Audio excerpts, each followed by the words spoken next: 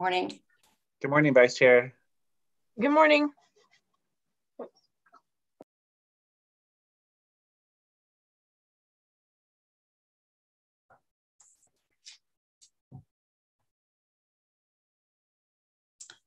Morning, County Council. Morning, Commissioners.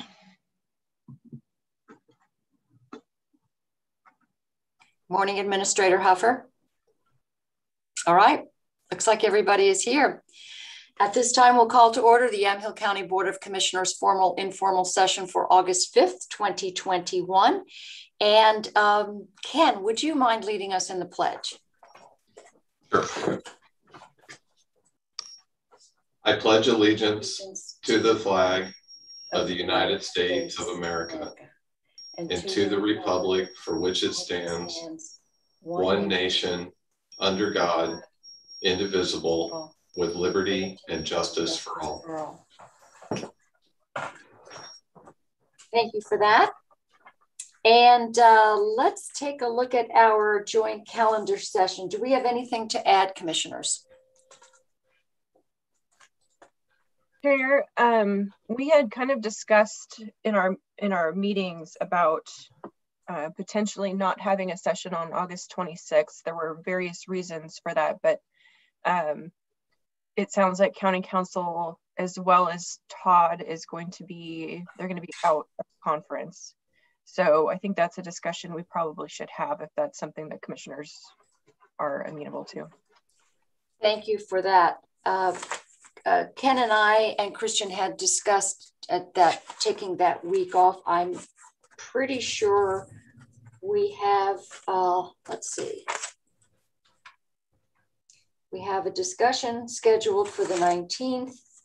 Not sure about the 26th, but I am not going to be in on the 2nd.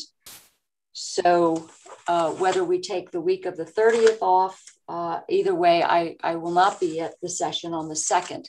So if that impacts the decision on what week to take off.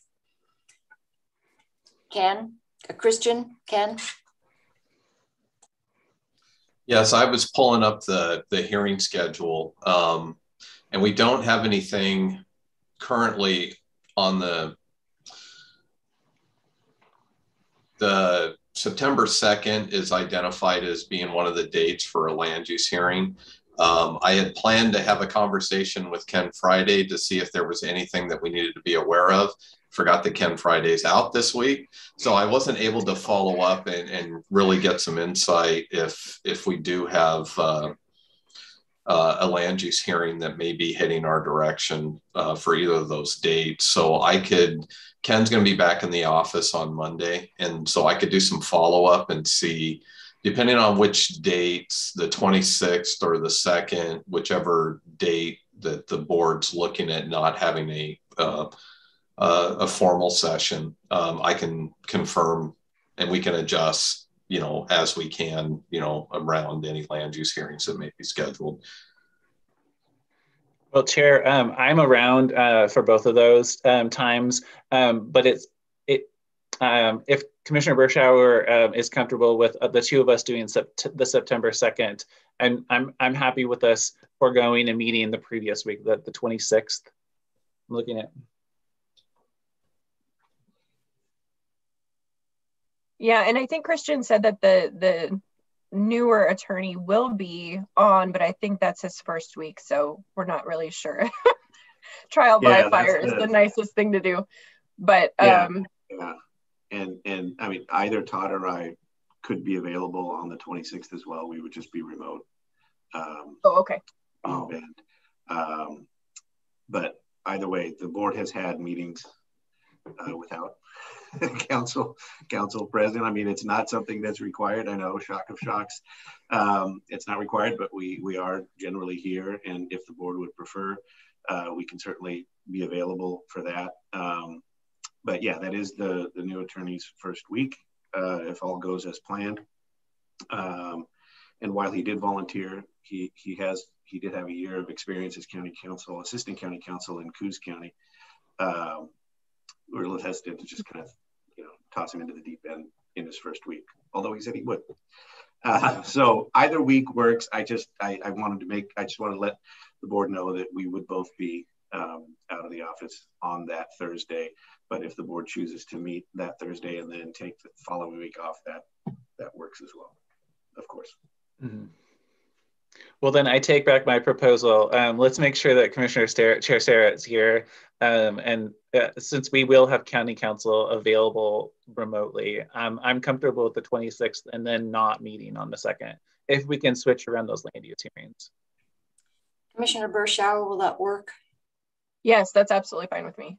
Okay, thank you. All right, thank you for those accommodations. Anything else, Ken, that we need to consider as far as our joint schedule goes? I'm sorry, Commissioner. I hit the wrong button and I muted the meeting where I couldn't hear anything. So we just made a lot of really important decisions, and I think we're about ready to wrap up now. So right. No worries. Okay. No, anything else we need to consider as far as the joint schedule, but it looks like we're just going to try to work out the specifics of those dates. But it looks like we will try to work for the 26th. Commissioner Kula? Yes, thank you, Chair. I just wanted to check in on next week. I still have a tour of the Newburgh-Dundee Bypass Trail on here, but you had mentioned communicating about a different day. So I just wanted to check in about that. Yeah, no, we noted that, and I've told them that I have a conflict that day, so I need to try to reschedule, and they said that was not a problem. So I think we're good. Everybody else have anything else? And the only other thing I had was that I think we all probably saw that the McMinnville City Council is hosting a work session on the CARES Alliance. And I'll be, calling into that one. Thank you. Anyone else? The only other thing is August 23rd. I had my dates wrong. It's August 23rd from 10 to noon is Water Task Force meeting, and Oregon Water Resources will be doing a presentation on groundwater monitoring quality, rights, responsibilities of homeowners and farmers. Okay, and you might want to just bring that up the week we have. I will for sure do that. Okay, thank you. Yeah. All right, Ken, anything else? No, if there's no edits or anything we need to be aware of, and if something does come up where it looks like a couple of commissioners are planning to attend, you can email Carrie and I, and we can make sure we get it on the joint calendar. All right, thank you. We'll move on to public comment. We've received public comment. Thank you, everyone who took the time to send us an email. And thank you, Carolina, for getting those to us even up to this morning. We have a work session, and that is the review and discussion of the American Rescue Plan Act. I know Ken has been working long, hard hours on this one. So Ken, we appreciate that. And we'll begin our discussion with a little bit more detail of what we've been discussing the last month or so. Right. Yeah. And thank you, Chair. So we've been having a number of discussions. It really goes back to May during the budget process, when the American Rescue Plan Act, when some of the details were being released on that, the direct allocation of funding.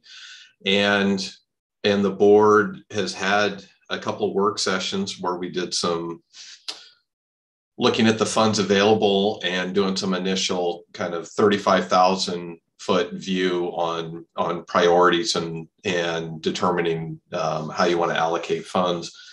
And at the same time, we've been getting a large volume of requests that have been coming in that, and one in particular, the Sheridan School District request is a pretty substantial request that we've had some discussions. And I thought it would be good because I think there's a lot of questions, and I'm also trying to determine the staffing, solicitations, processes, agreements, all the things that go into place anytime that we're going to write a check or fund a proposal or something before you, making sure that we have sufficient information that you can make an informed decision on to proceed or not. So I did put together a quick, kind of PowerPoint that I've been working on and it's something I've been working on up until the start of the meeting this morning.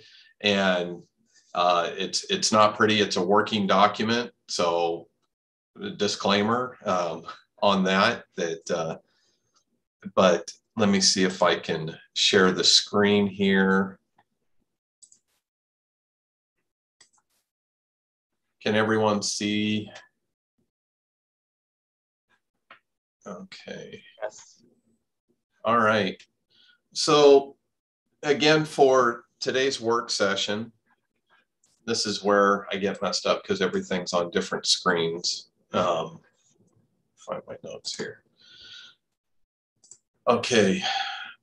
So for today, and my apologies if it's difficult to read, and just let me know if I need to zoom in to make the text a little bit larger and easier to read. So just a little bit of background. Again, as you know, we received a direct allocation from U.S. Treasury. We've got 50% of that allocation. We received it in May. And then we're anticipating the second installment to come in May of 2022. And then I'll just highlight, because there's another, a lot of times we've been referring to this as ARPA funds, but this is also called the state and local fiscal recovery funds. I'm trying not to use too many different acronyms or kind of float that in, but just in case there's any confusion, because I know other jurisdictions are using the SLFRF allocation to reference, and that's similar because each city, districts, counties, they're, depending on the allocation, got direct funding from the same funding source as we did. The Treasury had released guidance earlier in the spring. They've been updating with their FAQs around the eligibility requirements, what the funds can be used for, what they can't be used for. We did adopt and appropriated the full almost 21 million in the 21-22 budget, but then also just keeping in mind that we've only received half of that again. So we could spend half of that amount today if we needed to. But because we haven't received the additional allocation, it's just something to keep in mind. But we did appropriate for the full amount to make sure that those funds were available. The funds are currently in an interest-bearing LGIP account. I think you've, with the meeting with the local investment advisory committee and the treasurer is advised showing where those funds are currently sitting that we've received. Some key dates to keep in mind, a lot of this is internal. August 31st is the first interim report that I need to submit to U.S. Treasury. October 31st is my first quarterly expenditure report that I have to submit to Treasury. We have to obligate the funds by December 31st, 2024, and then all the funds have to be spent and work completed by December 31st, 2026. So when it's something important to keep in mind that we're considering requests that, especially for larger projects that are maybe capital projects, I'm thinking like the water or sewer infrastructure type projects, that they need to be pretty close to shovel ready, and knowing that a lot of these infrastructure projects can take years of planning to complete. So it's just something really important to keep in mind that these funds have to be spent by 2026, the end of that calendar year. The other thing that I want to highlight as a large note is just a reminder that these are one-time funds. Upon the funds being spent, there's no further ARPA revenues anticipated. And so that's something to keep in mind when we're looking at proposals in the various categories when we're talking operational support or when we're talking about standing up a new program, that this is one-time funding and not necessarily going to sustain a program ongoing. And so I think it's really important to highlight that these are one-time funds. Any questions on the background? I'm trying to keep it really generic because we've talked about this multiple times, but I just thought in the interest of any of the public that may be watching this meeting that hasn't seen the previous discussions, to make sure that we have some of this information out there. So as I mentioned earlier, we've done multiple work sessions in May and June and had discussions. and the board determined some prioritization of some of the different program elements and funding percentages on how it'd be applied. Commissioners have been going out and, so we had an idea what the need would be out there. There was some informally, hey, demonstrate some needs, submit some proposals. Let's get an idea on the areas. And a lot of those responses to those requests is what drove some of the decision making around, where to identify and place funding. And then during those discussions, their consensus, that utilization of this funding should be directed to the projects that have a long-term return on investment. That was very clear during the discussions that I know that's a priority for the board. And then, as I mentioned, there's been other work sessions that were more specific to actual funding requests that came through, like the Sheridan School District.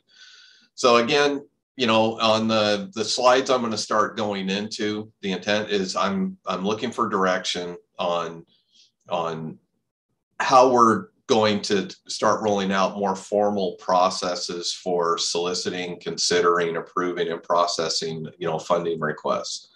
I think it's going to be really important that because of the reporting requirements that I have to, for the U.S. Treasury, that ensuring that all of the projects that we're funding meets the funding criteria, that the funds are being spent as proposed for auditing purposes and reporting purposes. I think it's going to be really important to make sure that we have defined processes in place for how these funds are rolled out. And then it also enables me to determine staffing for implementation of the various programs and the types of RFIs, RFPs, and et cetera, or grant solicitations that we put out there. So again, just kind of repeating, we have reporting requirements and we need to ensure compliance with Treasury guidance. So I won't repeat that again. We're still pending further guidance and information. It seems like Treasury, based on questions that are coming up, that they're constantly updating their FAQs. Something like whether or not the funds can be used as a match towards a federal grant, a federally funded grant. Right now, we're still pending some more guidance from Treasury on that. But right now, it's anticipated that no, which is kind of typical for any, for a lot of federal funded grants, that you can't use other federal funds to match that. And so it's just something to kind of keep in mind, that if we're getting a proposal that, that an organization may be looking for matching funds to go after a capital grant, that we may have to, be clear that, they're going to have to do their due diligence to confirm that these funds can be used as match for some other program. And again, there's other specific prohibitions about the use of these funds. I continue to review this, and I will continue to work with staff and with county council to make sure that any of the solicitations that we're doing under the programs, we'll make sure that those specific prohibitions are clearly identified in any announcements that are put out, and make sure that that's also spelled out in any agreements prior to the release of the funds. Again, I'm trying to limit the exposure to the county, that if we end up releasing funds to an organization, they use it for something that's not eligible, that we're mitigating or minimizing the risk and exposure to the county, that we have those in place, that that we're just ensuring that the funds are being spent appropriately. And again, I put in my other reminder, these are one-time funds. And, I think it's just really important to highlight that. And that, again, I think most importantly is all the funds and the work has to be completed by December 31st, 2026. So I'm sorry that some of this stuff is going to repeat itself through some of the slides, but, I think it's some really important notes to kind of keep in mind as we start getting into more detail. So again, based on and you may still have copies of the spreadsheets and the documents that we had from the work session, I believe that was in June, that we went through the exercise that our total allocation is $20,800,000, just over that amount. 15% of that was identified for public health response. This one I kind of call AKA more internal than external. I really see the public health response is looking at, you know, some of our internal needs in order to respond to the public health emergency. 33% was identified for economic impacts, 14% for revenue loss, 33% for water and sewer infrastructure, and 5% for broadband infrastructure.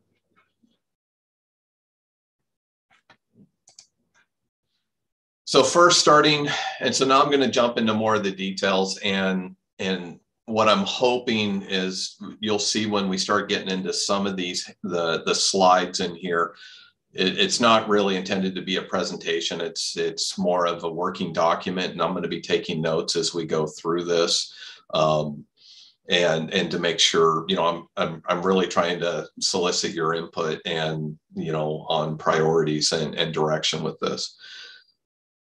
So again, you know, with the public health response for the 3.1 million, you know, I'm recommending that these funds be focused on internal county operations to continue response to COVID-19 and also improve our ability to respond and operate during ongoing or future declared emergencies, public health emergencies. I've been working with departments and programs, identifying priorities and projects. To date, and I just wanted to put some of the items that I've seen as the administrator as some of the priorities and some of the needs that I've at least identified from what I've heard from departments so far. The first one is public health and HHS facility needs. Our public health building, as you know, from the space needs analysis that we did in 2019 and into 2020, identified that we have some shortcomings with that facility, and this is something that the condition of the facility, the location, there are some improvements that need to be made to that building to build capacity or have better capacity for responding to these types of public health emergencies. Some of the other projects we have identified is our ERP replacement project, which is our central finance system. This is a portion of that. There's a lot of, with the proposed, with our move to the Graviton product that we're currently working on, we have a lot of paper that flows here in the county, and that when you're in a situation to where you have a large portion of your workforce that is working remotely during an emergency or a lockdown, you know, it doesn't facilitate, you know, social distancing very well when we're so paper driven at this point. And so I think it's going to be really important.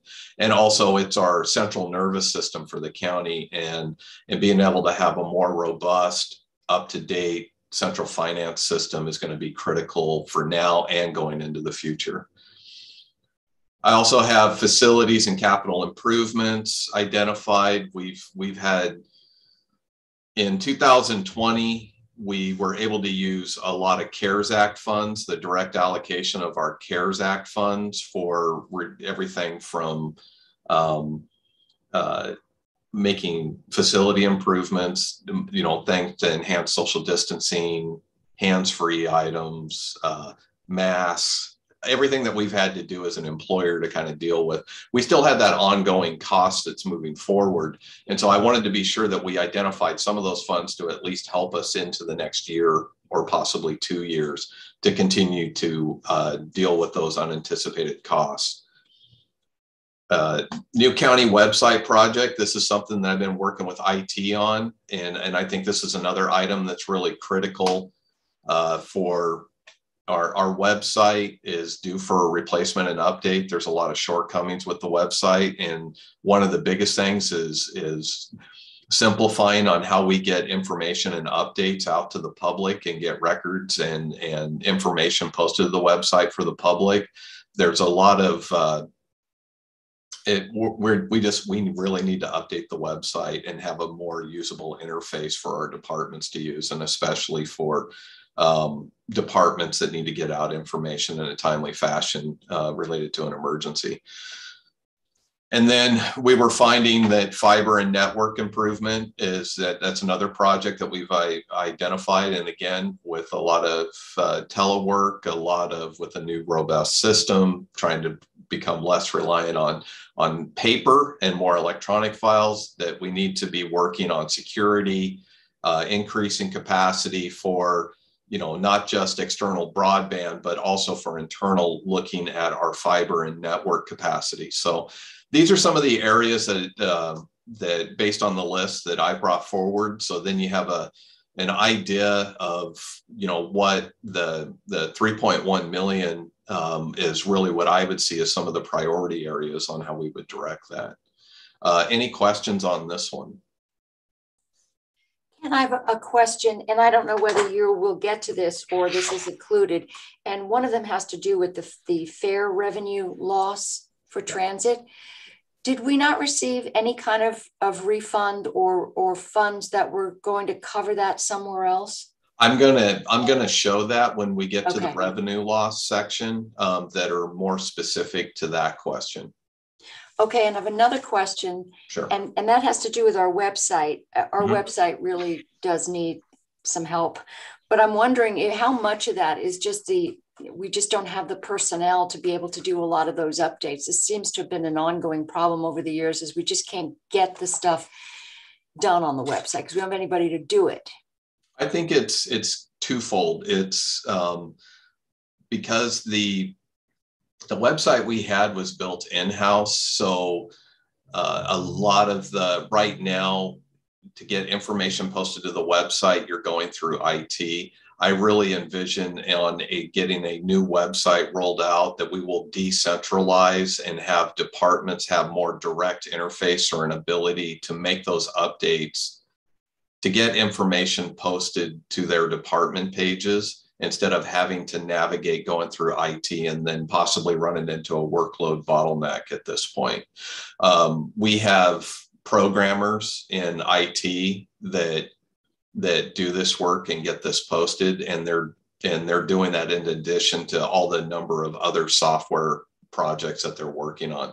So one of the things that I'm really hoping is to make the investment into a new website, and then that website would have the capability that we could train departments to then expedite, so we don't necessarily have to go through a bottleneck and put in service tickets through IT and kind of bog them down to get information posted, that we can have a direct connection and get that information posted more timely. Thank you. All right, so next, if there were no other questions on the public health, then I was going to get into the larger one, which is the economic impact, one of the larger ones. And this one, you may recall that, so you identified the 6.8 million for economic impact, and this is the category that probably has, the widest eligibility definition for the various projects. And during previous discussions, you identified 33% of that being made available for childcare projects, 33%, a third of that being available for impacted industry grants, and then another third for nonprofit related grants. The workforce development, we didn't identify any specific funds for that, but we know that we've gotten a couple of requests, including the Sheridan School District's request. And there was also a Chemeketa Community College that also had a workforce development proposal of around $800,000, a request there. Now, whether those are treated separately as under a workforce development category, or if there's a nonprofit grant, there's some, depending on the proposal that's submitted, there's you know, it could be a nonprofit with a childcare project or something along those lines. There could be some connections elsewhere that will require some further vetting and discussion. We've already, you know, through the just kind of informally reaching out and with the organizations that have submitted proposals, we've got almost $9 million in requests that have come forward in this category and only 6.8 million identified. So this is another one of the examples of where I really think that we're going to have to do some work under each of these categories and doing some formal solicitations and setting some guardrails and how much funding is going to be made available. And so then it gives everyone some more clarity about what they're applying for and how much funding they may get approved. And then I think that'll simplify the decision-making process as the proposals are vetted and awards are approved. So now I'm going to get into more detail. Again, this was a larger one for economic impact. So the childcare, you know, we received a single request, but like I said before, I think there's a couple of the proposals in the what I'm calling the nonprofit grants that may also fit into this category. We haven't done any formal solicitations.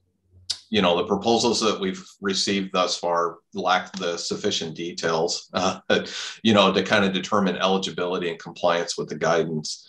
And so, Christian, you have a question? Yeah, Ken, I'm just wondering, we're still on the cover page, at least I am, on the screen. Have you been actually moving through slides, or are those started later? Just wanted to point it out. Is everyone not, has it not been moving through the slides? It is not, Ken, but I'm just like keeping it going in my head. Okay. Yeah, you mentioned you were going to get to some later. I wasn't sure if you were ready for them yet, so I hesitated to mention. I thought I should bring it up.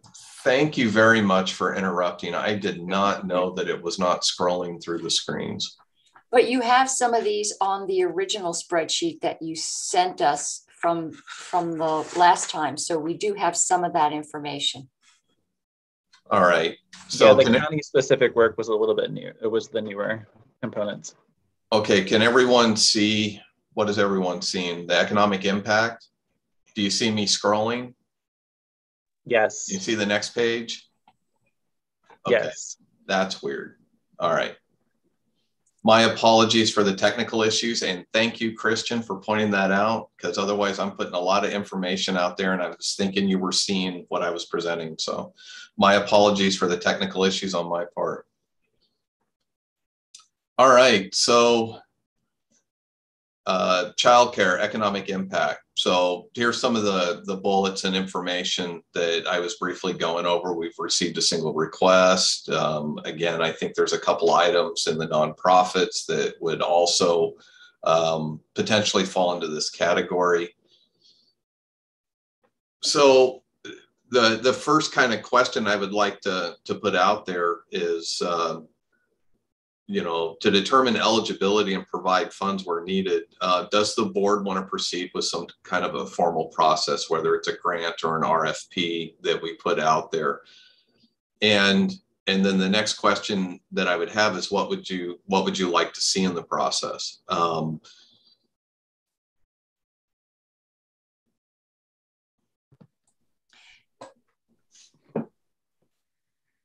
Commissioner Cooley, are you ready? Because otherwise I have a quick comment.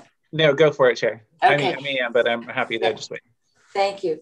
So we have, as you said, we do have that request, but I'm wondering if we did a process where it was more of an RFP and we had grants, and if the grants, the request submitted reflected, in other words, how quickly can you expand capacity either in existing childcare operations or in home care, which would be easier than actually a whole new facility. But how quickly and what does it look like in terms of the ability to increase capacity? So to me, that immediacy is important, and also the fact that you can be a little more flexible when you're adding increased capacity in a home-based situation. But I also know that we have other situations like the relief nursery and what's going on in the West Valley and in Newburgh. And those are up and running types of programs. If they need additional funding to increase capacity, those might be, that'd be something to look at because it's already going. Because one, in thinking, are you kind of envisioning that, you know, because one thought that came to mind that I'll just kind of throw out there as an idea, if we were to break this up into a couple different categories of capacity building or versus new operations, you know, and you know, that that would be another means, because knowing that if you're doing a startup or something new, the financial need for starting something new is going to be quite substantial. And if we're doing like a capacity building or an operational expansion, we could do smaller grant amounts and make those available, kind of a two-tiered approach. If that makes sense. It's similar to like we do with the economic development grants out of with the video lottery funds that we have, you know, more. We have startups, we have capacity building, you know, we have a couple different categories that come into play on that. Well, I'm thinking more in terms of what just personally capacity building, because those other startups are really expensive and it would take a while for them to get up and going. It's great, but what we need are the slots right now for kids. So I'd say capacity building would be something that with an operation that's already functioning. And Chair, I think I would echo that, but just that I know that some operations they can't expand because they need to invest, right? So another part of it, perhaps another question to ask and to have as consideration is, can you, will this money allow you to expand this year? As opposed to just like, do you need more money to expand, right? Because it feels like I want to see it like you. I want to see it happen this year, and I would like to see an RFP process that's relatively quick turnaround if we can. I agree, and I believe the last process was fairly streamlined. So it wasn't streamlined for you because you had to do the work at the end, but just as far as making it pretty user friendly as far as the application itself. And then, Chair, if I may, I would also like to add that. I received an email a couple of weeks ago from Heather Richards at McMinnville Planning, noting that one of the new, I don't remember, I'll have to look it up, but one of the new requirements for in-home care is that they install sprinklers, and that is, in her view, was a big barrier to the in-home, which you had mentioned. And so even if part of this is sending out through Early Learning Hub and Head Start and all the other organizations to let in-home providers know that they can apply for funding for this work. Yeah, just putting that out there, that I think we need to make sure that there aren't new barriers. Well, that is a barrier. I mean, that's not going to make it easier for people to do childcare. It's going to make it more prohibitive. And I don't know how many people can afford to add sprinkler systems to their homes. So yeah, here we go. And that's why I'm grateful that we have this process at least moving forward. Thank you, Commissioner. Okay, so Commissioner Berschauer, did you have anything you wanted to add?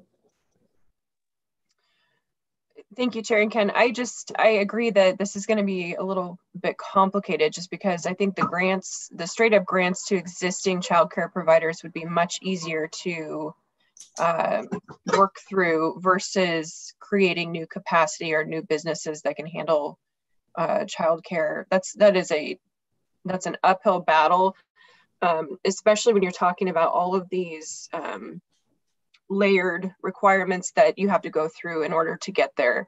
I think that's a much lengthier process. So I guess my priority would be on expanding capacity of what we have already, which could also be complicated given what's happening now with COVID and some of the changes that are coming. You know, and some of these childcare ideas they're coupled with other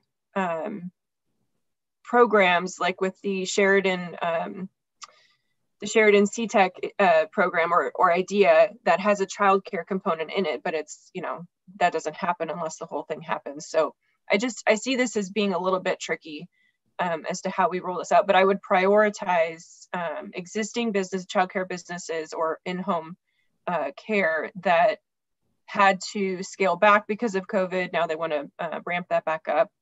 And whether that's an RFP or granted, you know, whatever is better there. But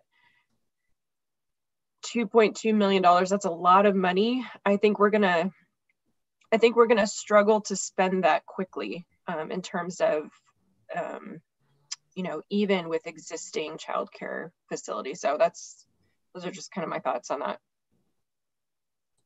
Well, I think the relief nurseries might be able to come along and relieve us of some of that big chunks of money quite quickly and easily. So I think we could plow through that in no time. And I was going to say that. I was also going to add that at least in my initial conversations with Zach Geary, counselor from the city of McMinnville, he and other folks at the city are interested in expanding Kids on the Block as well. So there's another existing program that can expand if they have the funding for it.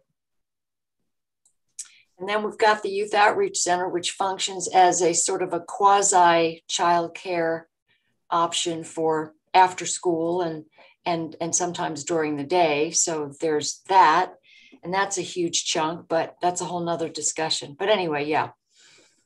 Are there, because I have this written down on a question, are there specific elements or criteria that the board would like to see? Because what as far as next steps, I didn't, that's further down is what I'm going to be doing is based on the feedback that I'm getting from the board.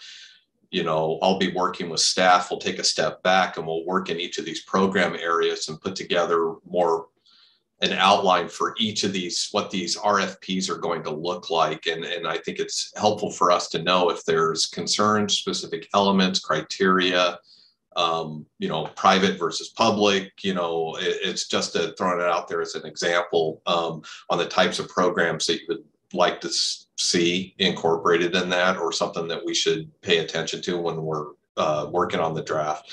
And then the second question that I have, which is in the next bullet, is just again a reminder that 2.2 million is based on our total allocation, but we've only received half to date. So you do have options that if you wanted to make half of it available now and then look at another round in next fiscal year for another round of grants. But I also know that it also depends on the number of applications and need and what it looks like, that we'll have some flexibility to adjust and operate within our appropriation authority. Commissioners? Chair, thank you. I would, thinking about Commissioner Bershauer's observations with CTEC and kind of how it does have a childcare component, I'm wondering about whether a way to do that is to, for allocation purposes plus criteria, is to think about having two categories. One that's, you can expand childcare opportunities this year, and then two, like perhaps have 2/3 of the funding allocated for that, dedicated to that. And then another third that's, this is long-term, transformational scale opportunities, and then have a third funded for that, or a third allocated. Because I'm thinking that if Commissioner Bershauer has indicated, CTEC is going to move slowly, but it's also going to, it has the potential to really change the community and also provide childcare opportunities into the future. So it just seems like having some criteria for the, like, let's get this done soon, and then let's get this done in order to make lasting change. And obviously childcare now will provide lasting change as well, but I'm just thinking in terms of timescales. Agreed. So that would be a criteria and an allocation timeline.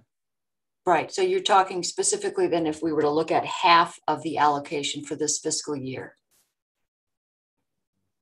Well, Chair, I said 2/3, and I'm mostly thinking that because of for the whole thing. Relief Nursery, and you mentioned some other ones, and Kids on the Block. I'm assuming that there's plenty of opportunities to get childcare as quickly as we can. I'm sorry, I was just wondering, are you suggesting that this is the 2/3, 1/3 of the entire allocation, or just the half of what we've received? In other words, what we've received. Yes, I was thinking of the entire allocation. Okay, but we only have half of it, right? So we'll get the other half of it. So we really have what, $1.2 million to work with to start with, but it also depends, how we appropriate that. If and again, we're supposed to receive the second half of the funding in May of 22. So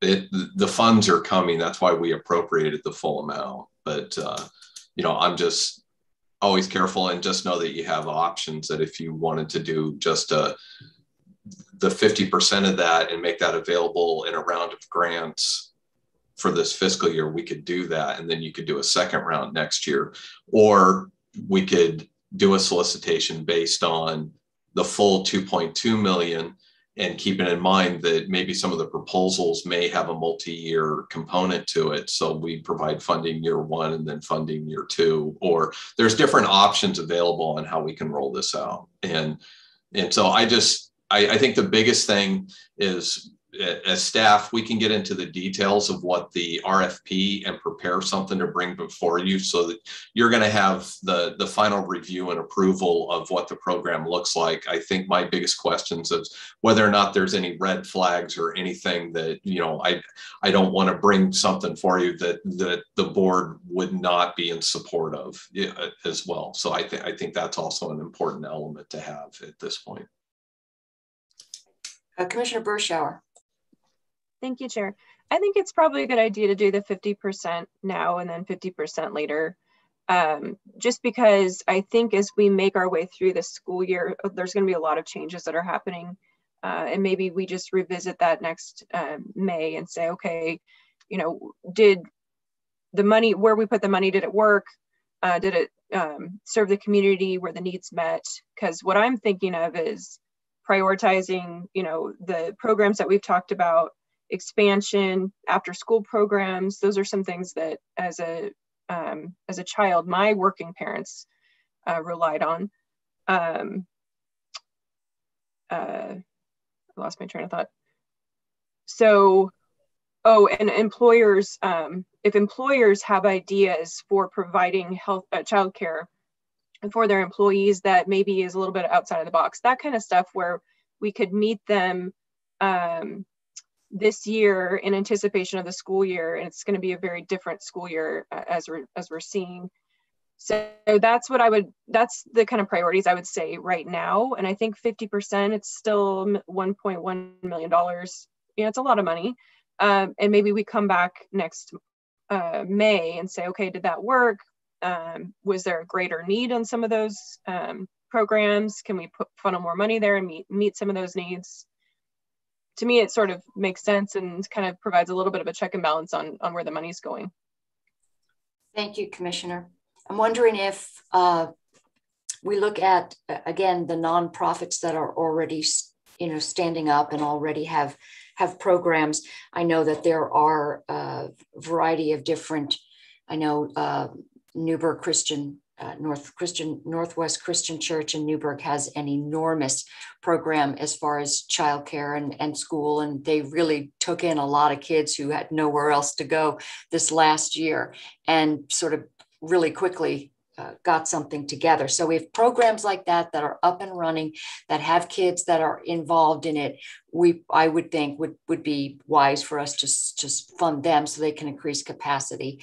And then also, I'd like us to look at our nonprofits. Let's look at TTRS, or let's look at Provoking Hope, or anybody that has a component where parents might need to have access to after hours care for either for court appearances or drug and alcohol treatment, any of those things that we can get those really hard to place kids in terms of slots for daycare, night care, whatever, we get those covered. Because right now, I don't think that's being addressed. We need more of a court care and addiction treatment cover for kids whose parents need help.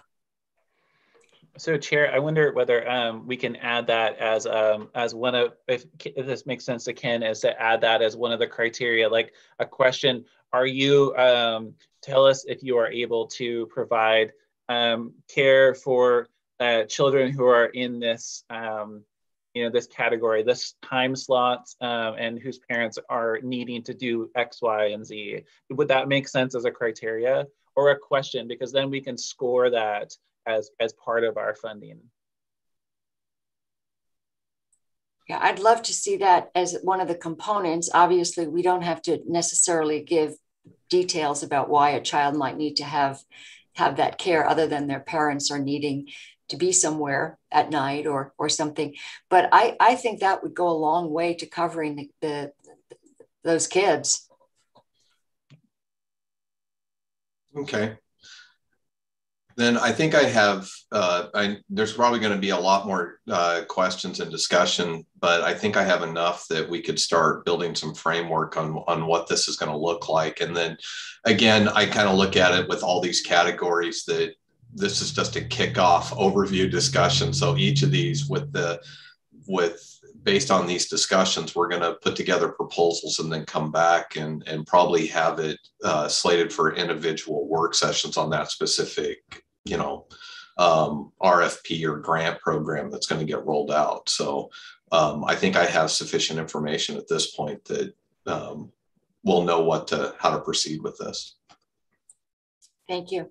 And then, Chair, I was thinking in my head, like, well, do we want to also have, we've done in the past added a geographic component, but I will say that with childcare, it's so scarce all over the county that I don't really think that that's an appropriate measurement tool right now.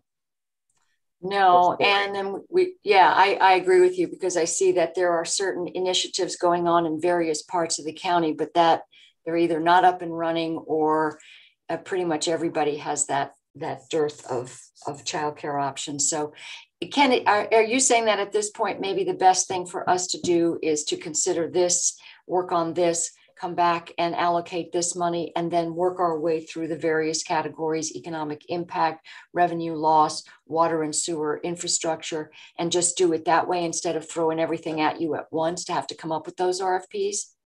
I'm not there yet. I think that's going to be some discussions once I get through all the slides here, is when we start talking about timelines and what you would like to see first, or kind of timelines.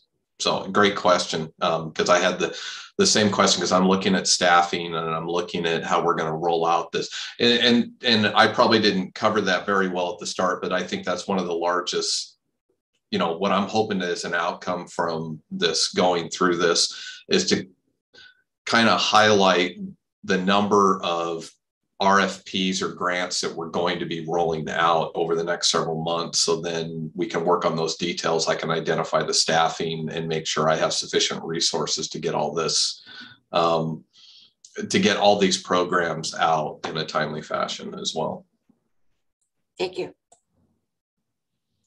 So the next one, can everybody see? Did the screen change? All right, I'm probably going to ask that because I can't see it on my end if it's not displaying correctly. So then the next category that we talked about is impacted industry grants. And again, you identified that you wanted to make a third available for grants for impacted industry. Per Treasury guidance, what the Treasury had its impacted industries was tourism, travel, hospitality, and other impacted industries that experienced a negative economic impact as a result of the COVID-19. The other impacted industries, so it's in quotes, because I think that's going to be a big question for the board, is how we want to define other impacted industries, because realizing that when it comes to an economic impact as a result of everything that's been taking place for the last year and a half and going into the future, there's a lot of industries that have been impacted by this. You know, so that's an open question about, and I'm not sure if it's easier to identify the industries that the board really wants to prioritize, or if it's easier to go the other direction and highlight, you know, the areas that wouldn't be eligible for a grant program like this. I think it's up to the board, you know, on how you want to narrow that category. We haven't done any solicitations again. We haven't done any solicitations on any of the programs. And we haven't done anything informal related to this. So we haven't received any specific requests, no informal requests during the previous discussions specific to this, because I think it's much like a number of the grants that we did with CARES Act funds last year, that we set a dollar amount, we did a solicitation, and then whether that's a lottery draw or you have a review committee or how those funds are going to get awarded, there's still a lot of questions on what, you know, you would like to see under this category. You know, one thought you could do is we could mirror what we did last year with some of the grants, that as far as eligibility and how they get processed, where you just make, as an example, a $10,000 grant available, and we try to get the funds out to as many impacted businesses or industry areas that, or you can make a larger dollar amount and really narrow the eligibility criteria or priorities, and do the awards that way. So there's, so again, this is more just discussion, kind of looking for your thoughts on how you would like to see this prioritized, or what you would like to see in a grant program. Thank you, Ken. Commissioners? Well, I'd say, Chair, that, Commissioner Kula, go ahead. Thank you, Chair. I've expressed hesitation with doing direct grants, and I think it comes out of like cash grants. I think it comes out of a similar concern or skepticism or caution that you've expressed about, are we really reaching everybody, right? And that's often very challenging. And so I think my initial response time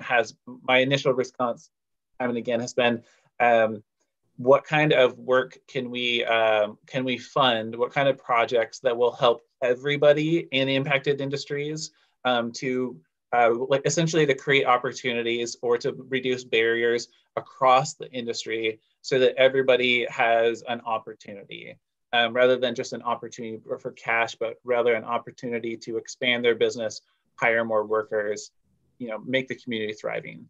And to that end, I would say that since I'm not an expert in any of these industries, I'm only an expert in what I know, that I would propose that we bring in Abisha for some of this, the first stage before we go out and do a formal solicitation from folks, is to hear what she and the economic EDAC, I think it's EDAC, what EDAC because they're spread out across many industries, some of which are impacted and some of which are impacted negatively and some of which are impacted positively by this last year and a half. So that's the starting point I would see. And then I think that the 50% are over or allocated all at once would, to me, really depend upon what Abisha and EDAC brings forward.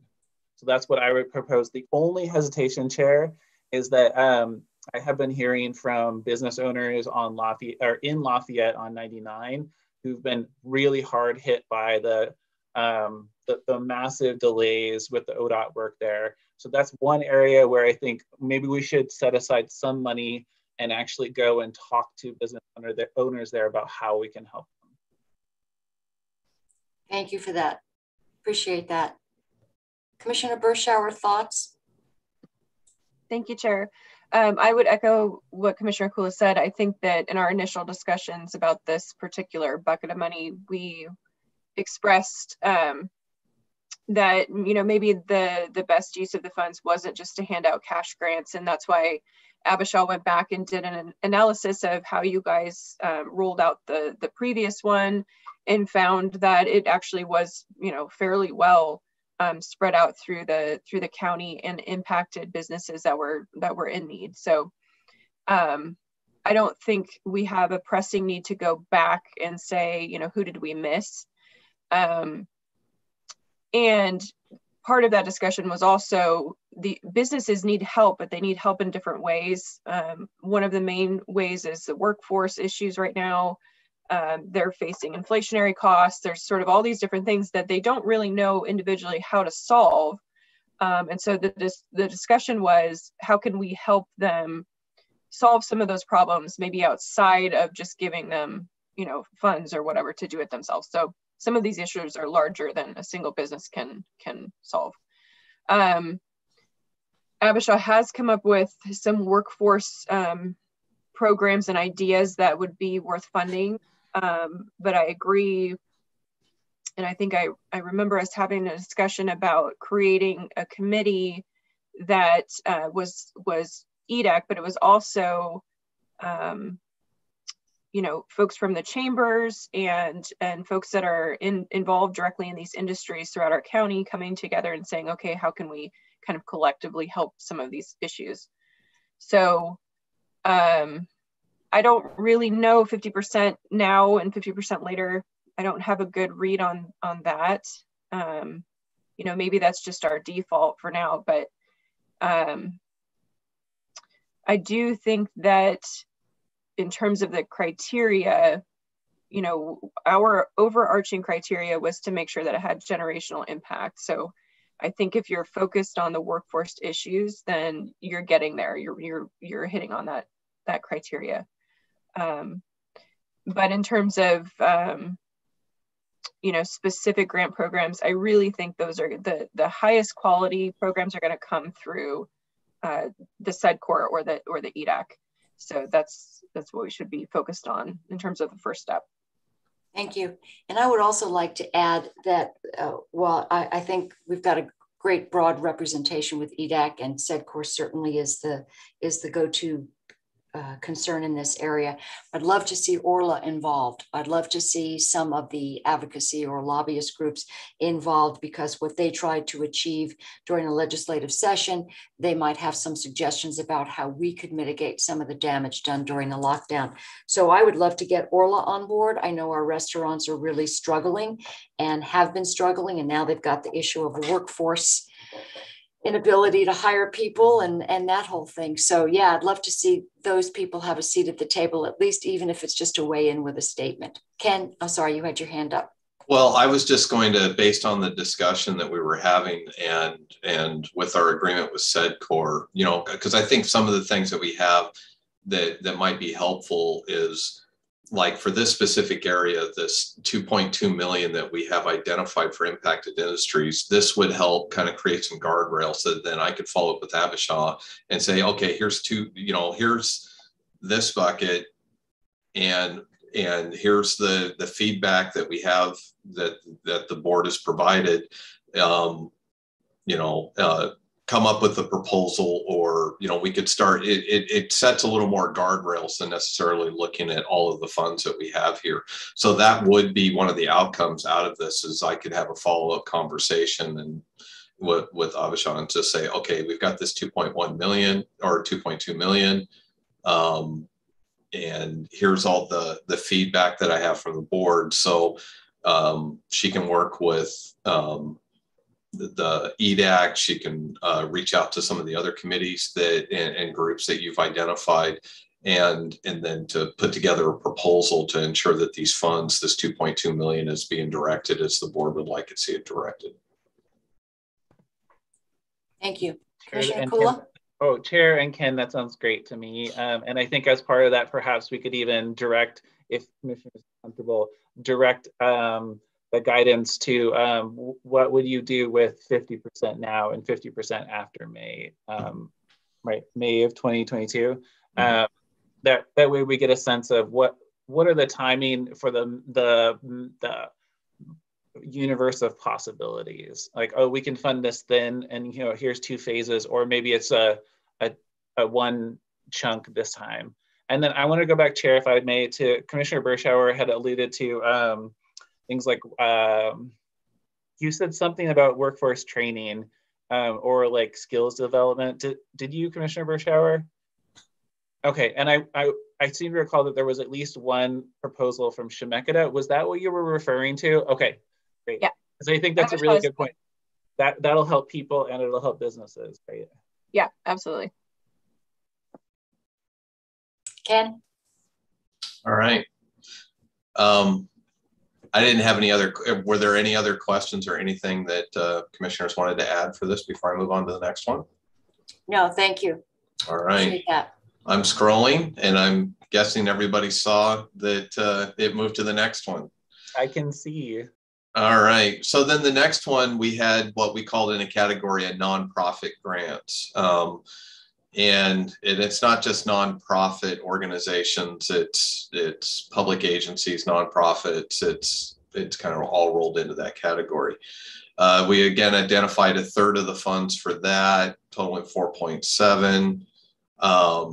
But we haven't done a formal solicitation. We did receive informally $4.7 million in requests. And so this is another one that we could work on developing a description and plan for a formal process, doing a grant program, and, again, with questions about award amounts, criteria, eligibility, prioritization, and all the same questions we've been having on the other funds.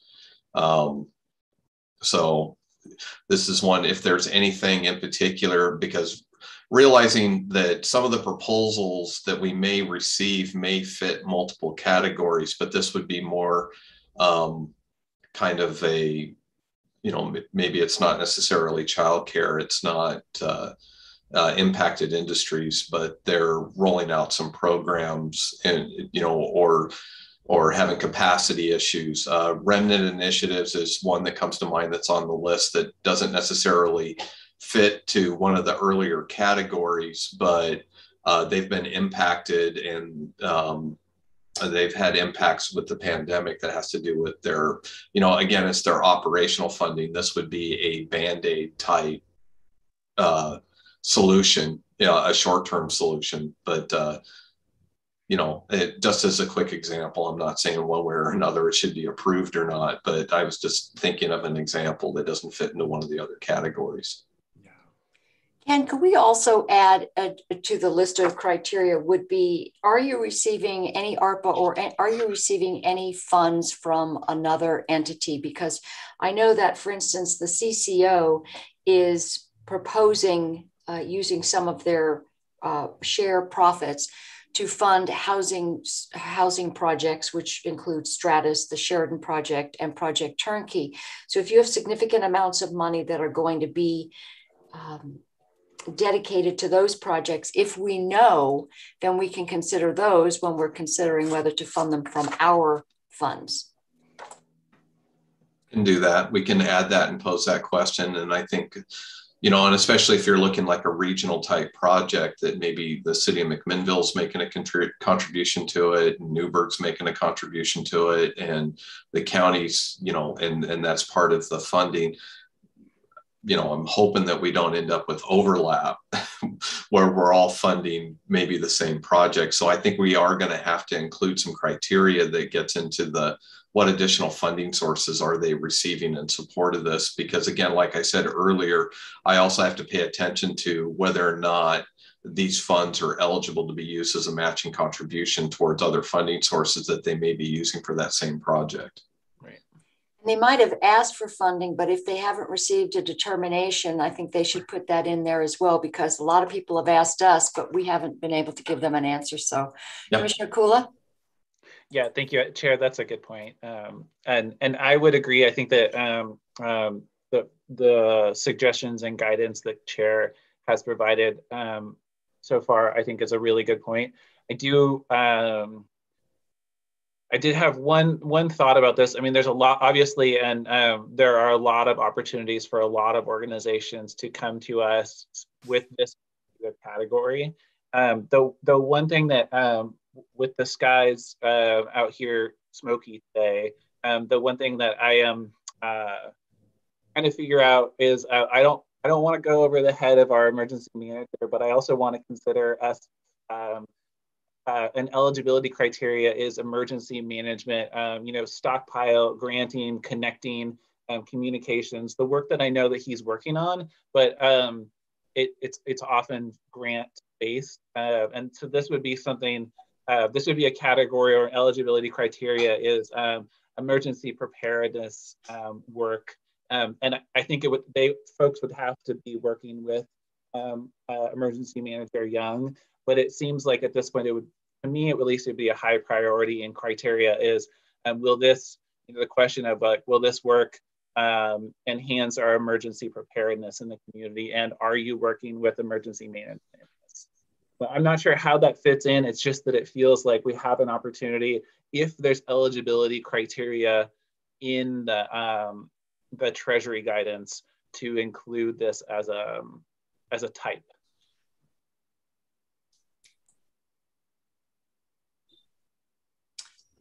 Thank you, Commissioner. I can look into that. Commissioner Berschauer.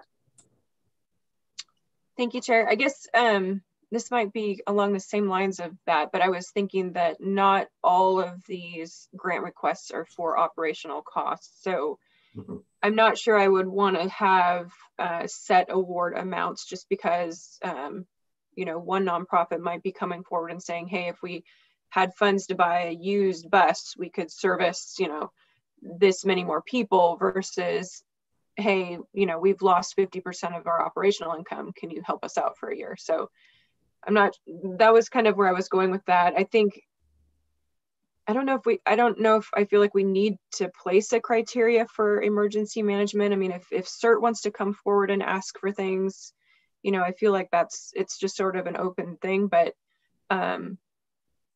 I was thinking about the award amounts and we might place higher priority on operational expenses, but I also think that we should steer away from having specific amounts just because, a used bus to a particular nonprofit is a huge deal.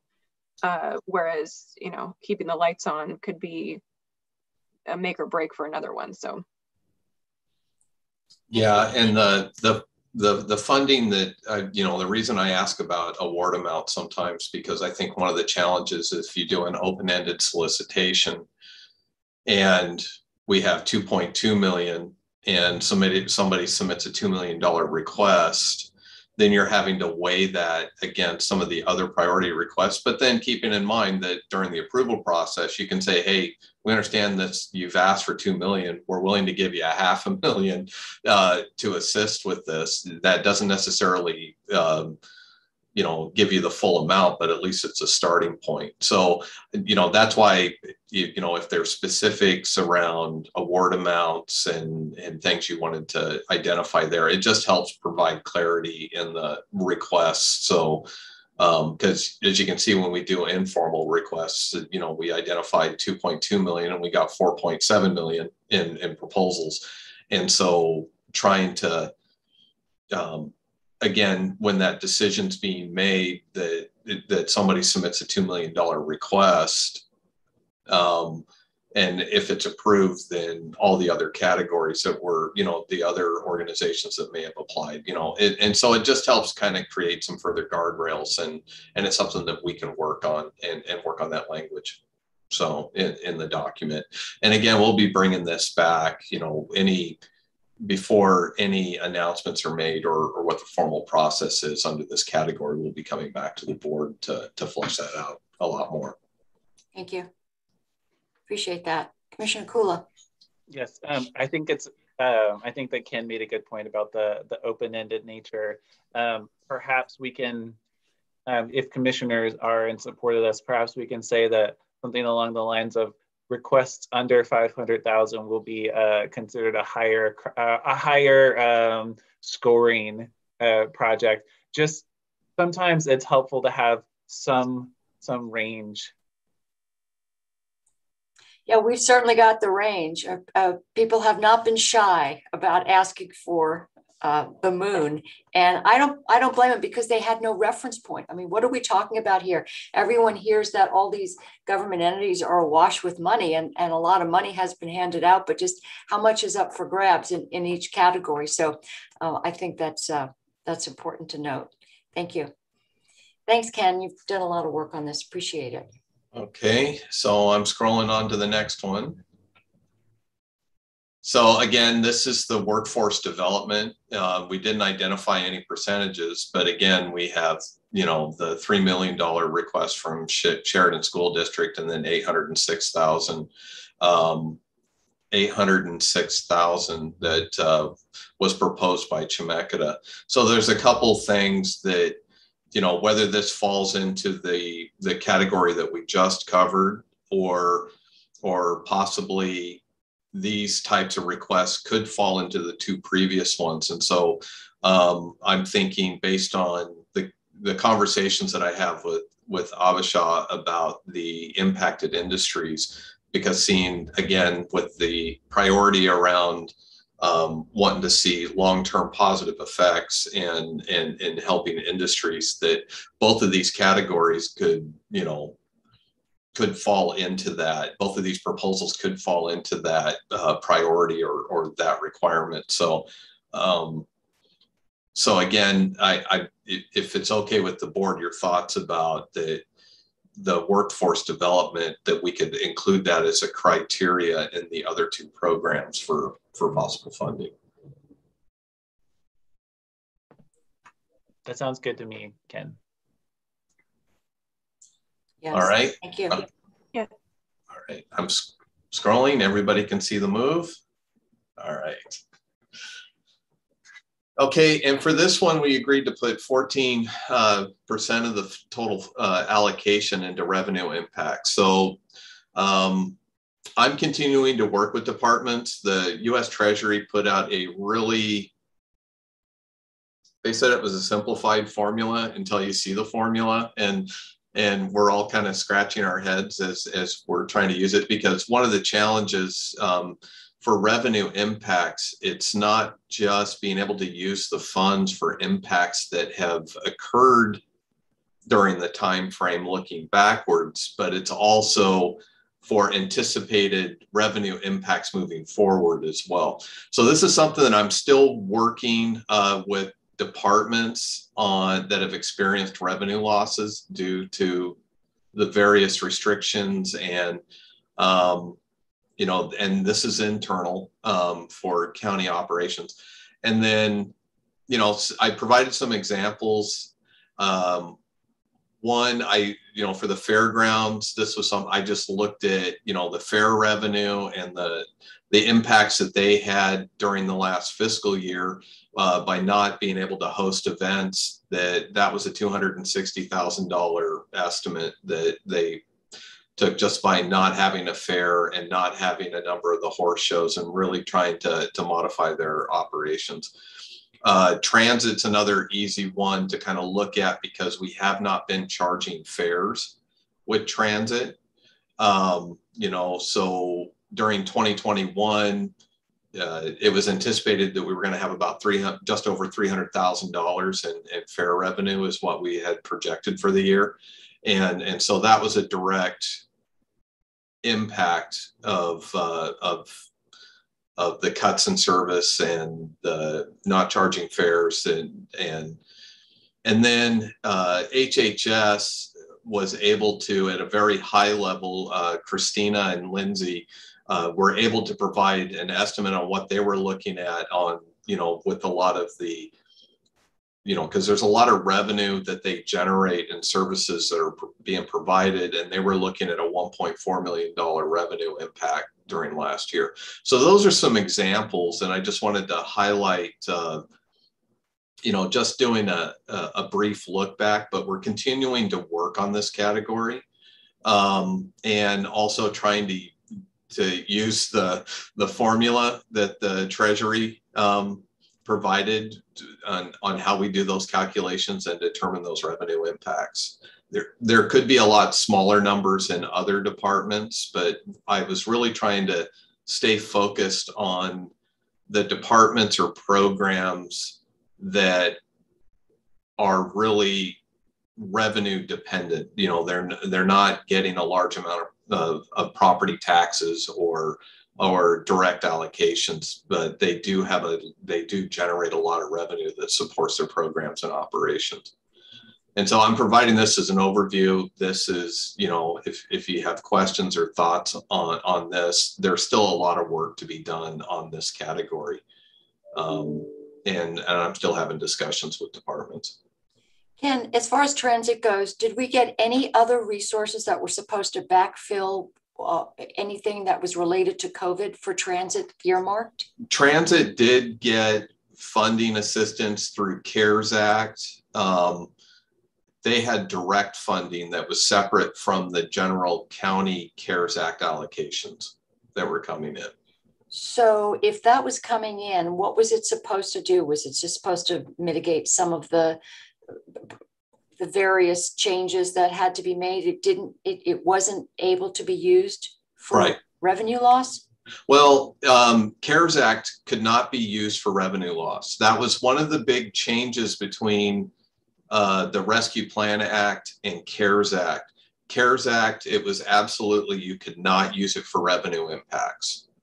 And one of the changes with the ARPA was they changed the criteria based on a lot of feedback that, you know, revenue impacts weren't addressed with previous funding that had come out and been made available. So we couldn't use it for revenue, CARES Act. So we couldn't use it for revenue, but that money was used for other costs. Now, what about planning? What about planning and what about the clerk's office and their revenue, which is pretty much dependent on their operations? The clerk, I did look at some of their revenue impacts, and I have that information. I didn't include it as a bullet in here because it doesn't equal the revenue impacts that you're seeing in these other, you know, I really pulled the really high categories, but planning on the other hand, building industry, and, you know, while, you know, there were impacts due to COVID, you know, with just like the rest of county operations that we were having to spend funds that we didn't plan on spending funds for social distancing and additional computer resources and things like that. Really, Ken did not see, if you remember during the budget presentation, a large impact.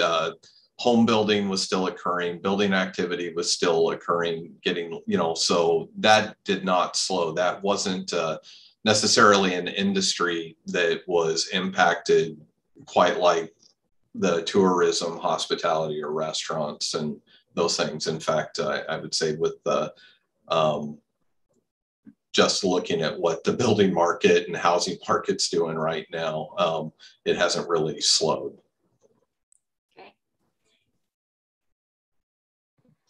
And Chair, this looks like a good start to me. Yeah. I do want to, with Gary at Fairgrounds regularly talks to us about the need for infrastructure improvements there. And I think there's a facilities master plan. I'm just thinking I'm wondering, Ken, whether this is an opportunity to say, okay, we lost the revenue, but we're going to make sure that the costs are covered.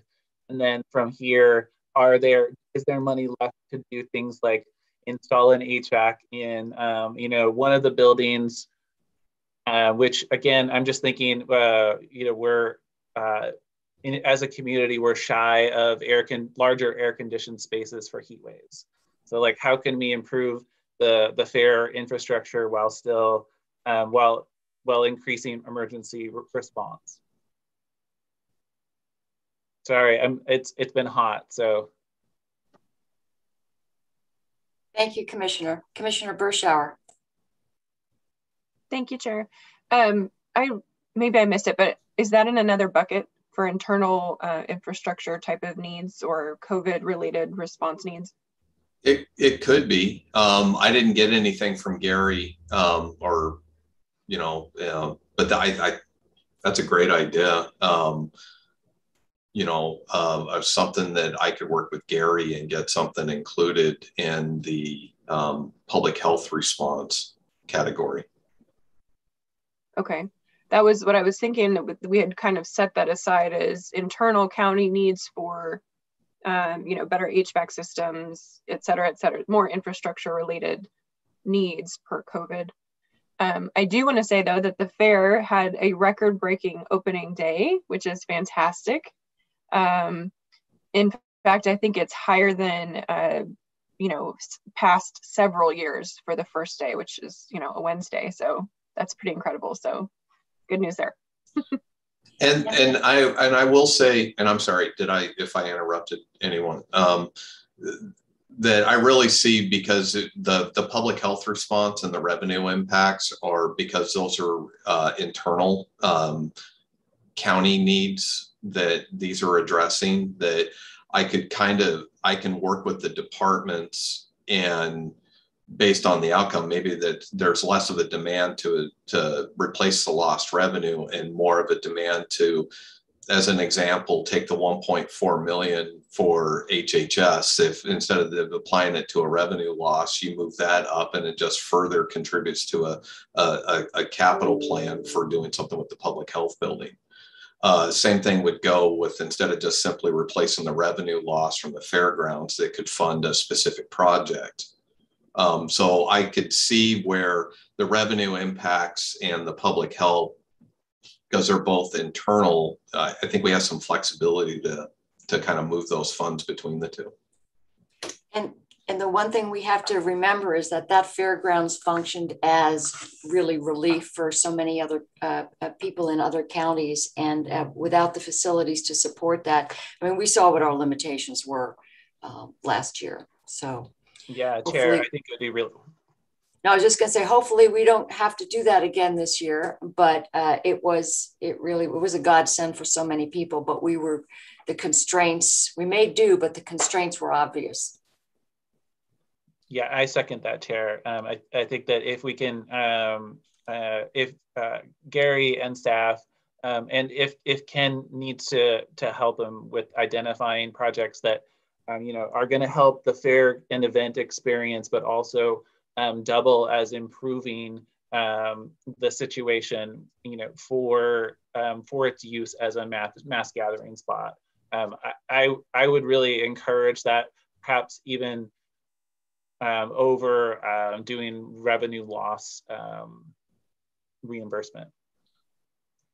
So what I can do, because the other part of the conversation is, with the revenue losses, is also talking to Gary and seeing, because of course he had to cut a number of expenses. You don't have the revenue, you're going to have to, so what does that number look like to,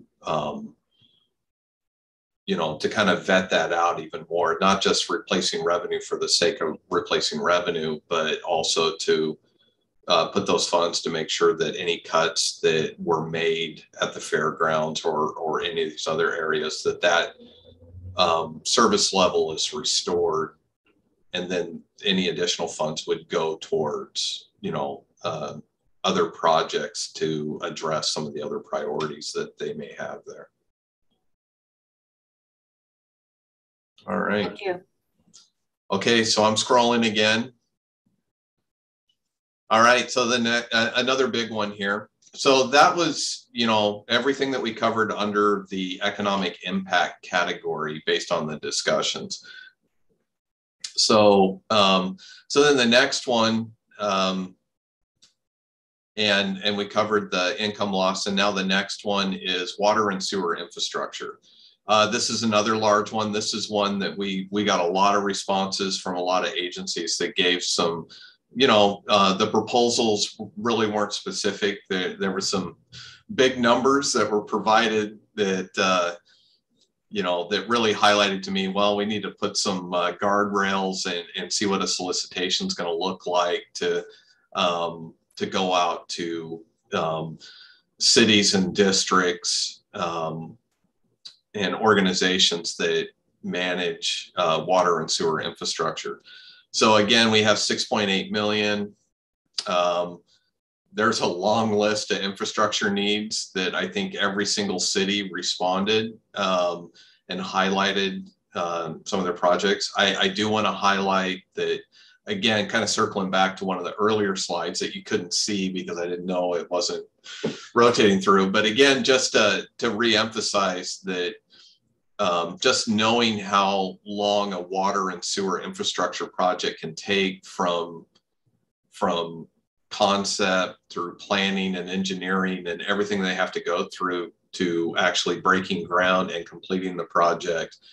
This is going to be one that I think we're going to have to, I'm going to recommend that we're looking for a little closer to shovel ready, or at least being shovel ready within the next year or two. That you can identify funds and you could have that, recognizing that a water and sewer project, depending on what's being proposed, can be a very expensive and probably require multiple funding sources to make that happen. And then also, I think asking the similar question as was proposed in some of the earlier ones is, what other funding have you got allocated for this project or identified for this project? I also think is going to be really important. So, there's several different ways that we can approach this. We can do, again, a competitive grant program. We can do an RFP, or we could just come up with a direct allocation to cities based on a formula. I think you have a few options available that, hey, based on this formula, City of Amity, we're going to write you a check for this amount and to use it for water infrastructure projects. And then we'll have an agreement and you're going to agree to use it for this specific category and you're going to report back what you used it for. So there's a couple different options, or there's unlimited options available, of course, but, depending on what the board would like to see on what kind of a process you would like us to put together and roll out.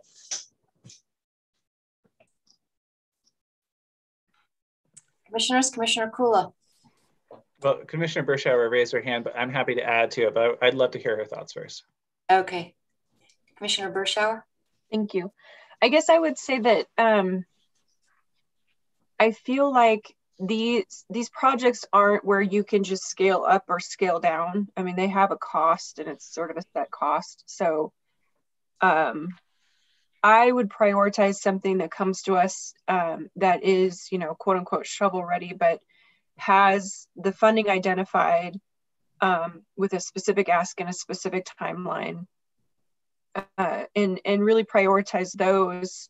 And maybe that doesn't get us to the point where we feel like we're spreading the money throughout the county, but at least it gets done. I mean, the needs are there. It doesn't matter where in the county, the needs are there.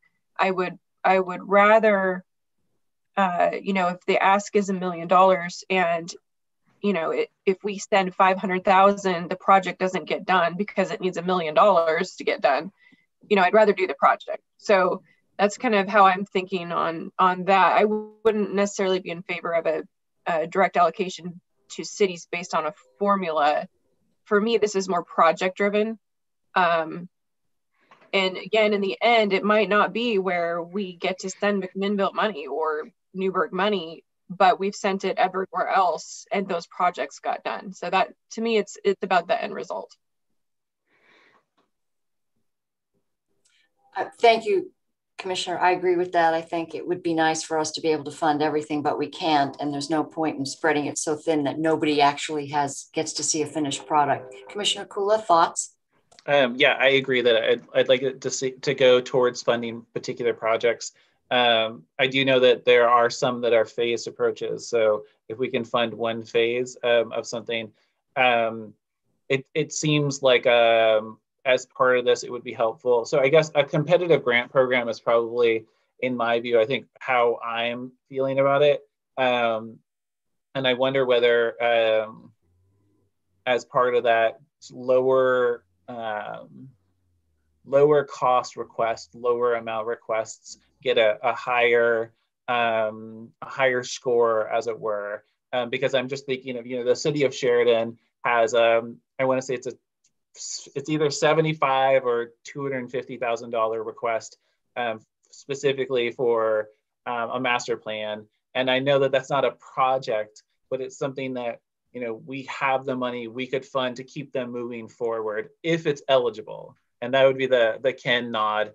I also want to note that avoiding a direct allocation to cities on a formula would also be my preference, particularly because I had the Palmer Creek Irrigation District reach out to me, and they are very interested in getting their upgrading their irrigation dam. And it seems on the surface like it's a project that fits into our overall interest in what we're funding.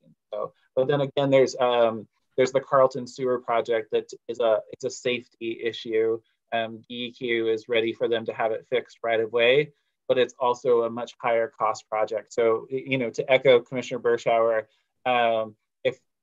if we don't have $6 million to allocate specifically for that one project, is there some part of it that we can fund that actually will go towards moving the project forward? Because I don't want to. I don't want to fund things that just because we're not finishing the whole project. Thank you, Ken. Yeah, the one thing, and I realize my choice of words when I say shovel ready, that makes it seem like this will only fund on the ground projects, but we, and unless there are objections, or if the board would like to see a criteria that this is really funding on the ground projects, there were a number of requests that were related to master planning or getting engineering. Possibly, maybe, it could be as simple as they just need funding for engineering, and then they're going to pursue later funding to do the project. So my use of the term shovel ready and some of the requirements, it's not necessarily meant to mean strictly on the ground projects, unless the board would like to see that the emphasis really be on the ground type projects and less planning. So that was just a poor choice of words on my part. Shovel ready made it. So they need to be ready to go with the project within that. Yes, time. Sounds good. Thank you. Okay, we have broadband left. Yay, broadband. So this one's we're a little bit ahead in the process here because we were already working on an RFI, request for information.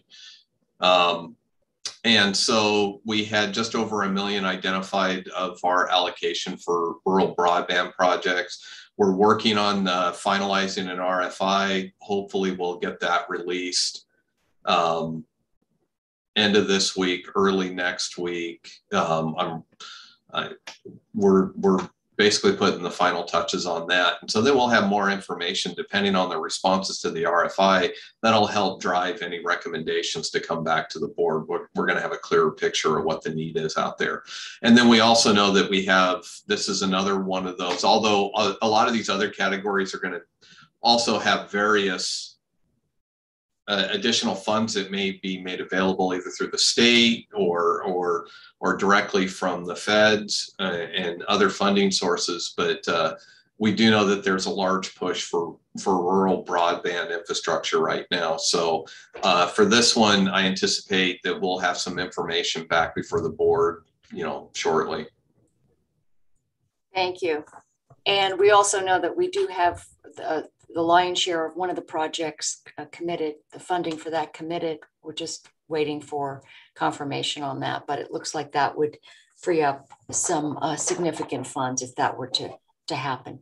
So as far as the RFI, will that come to us simultaneously as it's going out to the providers, or will we just get notification, and can we take a look at what that RFI looks like? Would the board like to review it before we release it? No, I don't. I just wanted to be able to see it. So if you could CC us on it, I'd love to know when it goes out and what it entails. Will do. Thank you. I know Christian's probably working on that even as we speak. That's multitasking. Thank you. Okay, Ken. All right. So this is the last slide. So I appreciate everyone their patience with this. So again, you know, as far as the next steps, the first thing I'm going to do is compile all the notes and the discussions that we had today. You know, as an example, I'll follow up with Abisha about the one category.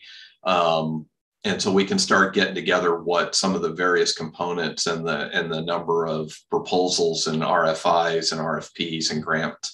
And then I'll also, based on today's discussions, when I do a review of the notes and what we discussed, you know, we'll work on some timelines. So I'm hoping that the next step is I'm going to come back and be able to report, okay, this is what here's the various program elements. Here's what the timelines, what I'm recommending for a timeline. And here's how I'm going to staff for the resources, or possibly coming back with a request that I may need to add additional resources to accomplish some of this. I think it was really helpful to kind of navigate and get into individual categories and get your feedback, so I can make an informed recommendation on next steps.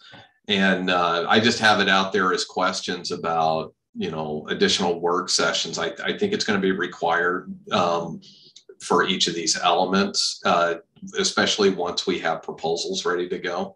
And, you know, so maybe that'll be part of my next step when I come back with the timeline, that then we can look at calendars and get set work sessions for each items. Because I also love deadlines to make sure that we're making progress on all this. And and I have a couple of questions out here, you know, that I also wanted to pose was, are there specific categories that I just went over that you would really like to see first, that you really want us to concentrate an effort and get something on the calendar as quickly as possible and come back for further discussion? And then the other part is a discussion around whether or not you want to have community engagement or some type of how we're going to solicit input on what we've prioritized in this plan that we're trying to progress and put together. Thank you, Ken. Commissioners, thoughts? Commissioner Kula. Thank you, Chair. I think in terms of prioritization, I would like to see childcare, the childcare portion of the economic impact be raised up, simply because we are getting closer and closer to a new school year. Yeah, which ideally will provide some of that child ending and nurturing component. Right, and we've got, and that under the category of economic impacts, that encompasses so much. That's the lion's share of what we're doing here. So maybe we could tackle that one first. And then also, if anybody has one that has, I know a couple of them have risen to the top in terms of immediacy. If there's some urgency to that, maybe we can address those if somebody has a real urgent need. And we keep using remnant initiatives as the example because they needed that short amount of gap funding from July to January. So let's say, and it was a small ask, or let's say the mission needs, they have a small ask and they need to increase capacity over there, whether it's heat related or anything, they have a small ask. So if any of those come to mind, commissioners, if you would share those with Ken, maybe we can plug those in. And I think they probably, because of the urgency, they might actually come under that category anyway. So that's all I would add to that. Commissioner Berschauer? Thank you, Chair. I don't disagree with the childcare. I think that's probably the most pressing. Sheridan School District did get an extension on their offer to October 15th, so that's fantastic news. And they are coming up with that additional $50,000 on the earnest money internally. So that kind of takes that immediately off of our plate. But, you know, economic development, I guess, would be another one that I would prioritize. I know initially we talked about setting up committees that were a little bit more specialized for some of these buckets, but I'm almost wondering if maybe that's a little bit too much work and too many cooks in the kitchen. I think where my mind is going is, I don't know what McMinnville is planning or what the status is of what they're trying to do with their ARPA money, or Newburgh or necessarily other cities. So I would love for us to bring the mayors together and just get an update from them as to what their priorities are. I feel like that would help me better understand, you know, the impact that we're going to have in terms of spreading this money throughout our county. So I don't know if that's a work session or what it is. But I know I personally would love to bring them together and say, hey, you know, what's going on in your city? What are you guys talking about in terms of priorities? Maybe that would give us a bit of a better framework rather than having to go in and set up individualized committees for each one of these buckets, which is kind of where we were talking initially. You know, Commissioner Kula had the water infrastructure meeting with everybody, which was really helpful, but there was so much information and so many different needs. And I feel like I kind of need to go back and revisit with the city leaders and say, okay, you know, what's come out of all these discussions for you guys? So that would be, in terms of next steps, that would be beneficial for me at least. And maybe reduce the workload a bit in terms of setting up different committees. EDAC already exists, so I like the idea of having them come in on economic development. But in terms of some of these other things like childcare or, you know, even in the internal needs, you know, that's a lot of work. So I guess that would be my request of one of the steps going forward. Thank you, because I know early on I had reached out and said to the cities, hey, what does it look like? What are you going to be focusing on? And they said, well, they're still working on that. And we were working on ours. So we never did hear back. That's a good idea. We should probably find out where they went, but a lot of them are waiting for us. Ken? Well, the one thing that comes to mind, I'm going to stop sharing the screen here. All right. The one thought that comes to mind about getting together, the one thing that we haven't done in quite some time, because it kind of went away when the pandemic hit, we used to have the local government dinners at one point. And I almost wonder if, you know, I can have a conversation with the city managers, and maybe this is something that we could even bring in COG to kind of facilitate maybe a combined work session that in place of because COG was the one that used to put together the local government dinners where we would all get together with their city councils, and we haven't had one of those in quite some time, that maybe put together some type of a combined work session, and I can reach out and see what kind of capacity COG has to kind of organize that. It kind of takes the burden off my staff, and also off the cities in making that happen.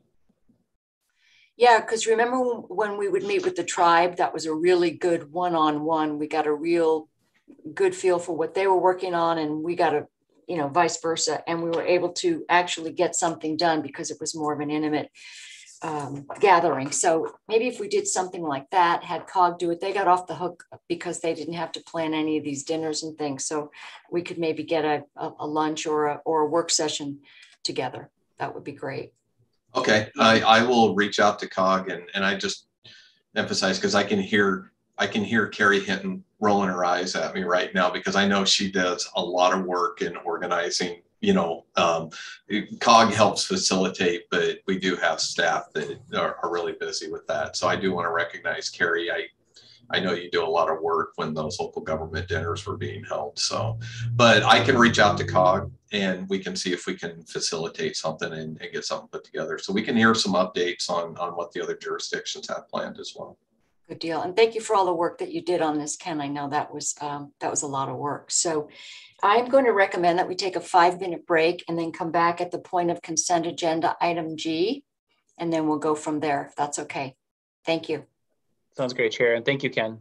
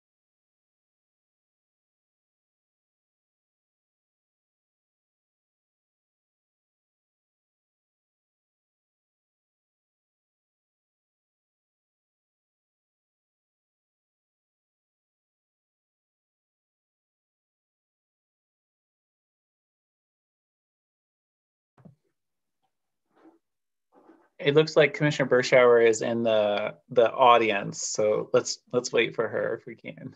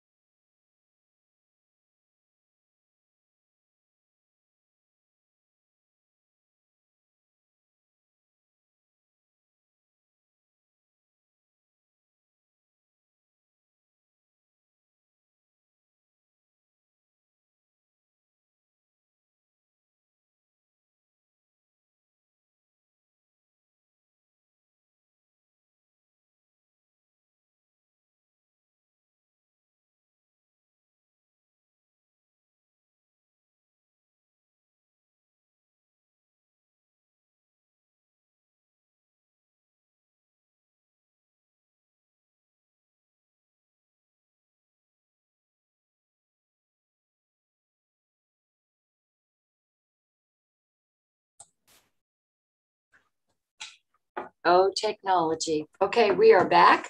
We're continuing the Yamhill County Board of Commissioners formal informal session for, what is today? August 5th, 2021. And we are rejoining the meeting at the point of item G, which is the consent agenda, because we have no department updates. So do we have a motion to approve the consent agenda? I move that we approve the consent agenda as presented, Chair. Motion made. Do we have any further discussion? All those in favor signify by saying aye. Aye. Motion passes. On to old business, we have none. Other business, we have item I1, which is consideration for approval for Public Works to purchase a 2022 Freightliner M22 chipper bucket truck from Custom Truck One Source in the amount of $146,912. Do we have a motion to approve? Chair, I move that we approve. Oh, I won. We have a motion. Any further discussion? All those in favor signify by saying aye. Aye. Aye. Motion passes. On to item 2, which is consideration of the appointments to the Local Public Safety Coordinating Council, LPSC, each to 3-year terms to expire July 2024. A is Lieutenant Jose Jesse Orozco with the State Police, the designee to replace Sergeant Brad Hessel. Do we have a motion to approve? I move that we approve. Good. I move that we approve. We have a motion to approve. All those in favor signify by saying aye. Aye. Aye. Motion passes. On to item 2B, Anna Fela, the lay citizen member to replace the position vacated by Jeff Mecklers. Do we have a motion to approve? I move that we approve, Chair. We have a motion to approve. All those in favor signify by saying aye. Aye. Opposed, same sign. Aye. Motion passes 2-1. On to item I3, the discussion of a letter to Governor Brown in support of continuing local control regarding COVID-19 protocols and opposing the mask mandates for children K through 12. We've been seeing an awful lot of county commissions, a lot of boards that have been writing similar letters to the governor, and they've been approached by their superintendents and by a lot of parents in their school districts asking for some help in that regard. I have a letter, but I do want to point out that the letter that you have in front of you and the letter that's in the packet contains some information that was supposed to be CC'd to the superintendents and not listing them as those who have asked for continuation of the local decision making. So we're going to make that correction. But this will be CC'd to all of the Yamhill County superintendents. We have a number of county of superintendents who have reached out to us and approved of this letter, and they include the Sheridan superintendent, Dory Vickery. We have Willamina superintendent, Carrie Zimbrick, and we have the Amity Superintendent, Jeff Clark, who joins us today and would like to share some of his thoughts. But we have heard from a number of parents who are concerned about and are just unequivocally saying they won't send their children back masked for the school year. And so this letter basically is what it's saying is that the board supports our county school district superintendents, parents, and teachers in advocating for local decision-making regarding COVID-19 mitigation measures, whether to require children attending K through 12 in-person classes to wear masks during the school day. I went on to write, Governor, we appreciate your decision in June to shift from a state-centric model and acknowledge that each local school district is guided by a superintendent, a school board, parents, and advocates who understand and can address the unique circumstances in their communities and are uniquely positioned to address the health and well-being of their students. Superintendents have asked for a continuation of this community-focused approach, and the Yamhill County Board of Commissioners has confidence in their ability to make those reasoned and informed decisions regarding, among other considerations, the masking of children during school hours. So Jeff Clark is the superintendent in Amity. If we could have him, if we could just, Carrie, can you promote Superintendent Clark so that he can join us? Here we go. Superintendent, thank you for joining us. We see you. We don't see you. There we go. Superintendent Clark, thank you for joining us, and thank you for reaching out and for your advocacy. Please just sort of give us an idea of the meetings that you've had with ODE and with the with CASA. Well, it's COSA, C-O-S-A. It's CASA's, I think, the court-appointed special advocate. Right? Yeah. There's too many acronyms in our life. Way too many. Thank you for having me today. I appreciate the opportunity to share a little bit of perspective from a small school district. Most of you know Amity fairly well, and we are proud of our rural status as a school district. We are one of many rural school districts, obviously, across Oregon, and I have been in contact with several dozen of those superintendents across the state, and it has been with unanimity that they have responded likewise, that they would like to see that maintained local control of this type of decision making. We were very excited when Governor Brown relinquished that and gave it back to the school districts to make those decisions. We would like to see that continue. As a school district, we know that there's mixed messages out there on masking. But there's a lot of information, and much of it would indicate that masking is not a significant way of preventing viral transmission, whereas hand washing and other types of hygiene practices are significant inhibitors of viral transmission. And we do those things very well within our school districts, a very controlled environment. In fact, it's the most controlled environment that most kids are in during their day. And the interesting thing about this new mandate from the governor is that it only applies in classrooms during the school day or in the school building during the school day. It does not apply to activities or clubs or sports, even if those activities and clubs happen in the exact same classroom that the kids just left a few minutes earlier as a student. So there's not really a logical connection between what's being asked and what the result might be of that. During a regular classroom, obviously, teachers have much more control. It's a much more structured environment than a club or an activity would be. And yet the concern seems to be only with the classroom time. So it's interesting that would be the decision. Not that I'm trying to encourage the governor to extend that to other things, but there just seems to be a gap in the logic here if that's really the concern. As a school district, during this past school year, we had kids back as soon as anybody in Yamhill County and most of the west side of the state, and experienced absolutely zero transmission at school. We had some COVID cases where we could trace it back to kids' contact over the weekends with peers or with family members, Some parents brought it from work home, but we didn't see any transmission at school. We didn't have a single staff member become affected, and that includes those who were working with kids in small group instruction prior to coming back in a hybrid model in February. What else can I answer for you? We as a school district, and I know at least the other 4 small school districts in Yamhill County, superintendents are like-minded in this. Some of them have not had a chance to meet with their boards yet, and so they don't have the official district position. That'll be coming in the next week or 2 from those districts. Amity's in a little bit different situation between my relationship and my school board here. Thank you, Superintendent. Commissioners, thoughts, questions for Superintendent Clark? Commissioner Kula. Yes, Chair, thank you.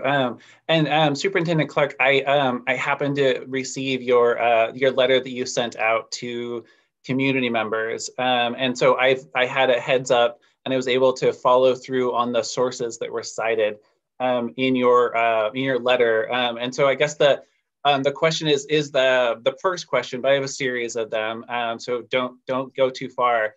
The first question would be: is there any reason why you chose to cite an article about mask effectiveness from 2016 rather than the ones that are available from 2021? The reason I was cited is because it was pretty extensive as far as I could tell in terms of their survey of the research that had been done on viral transmission.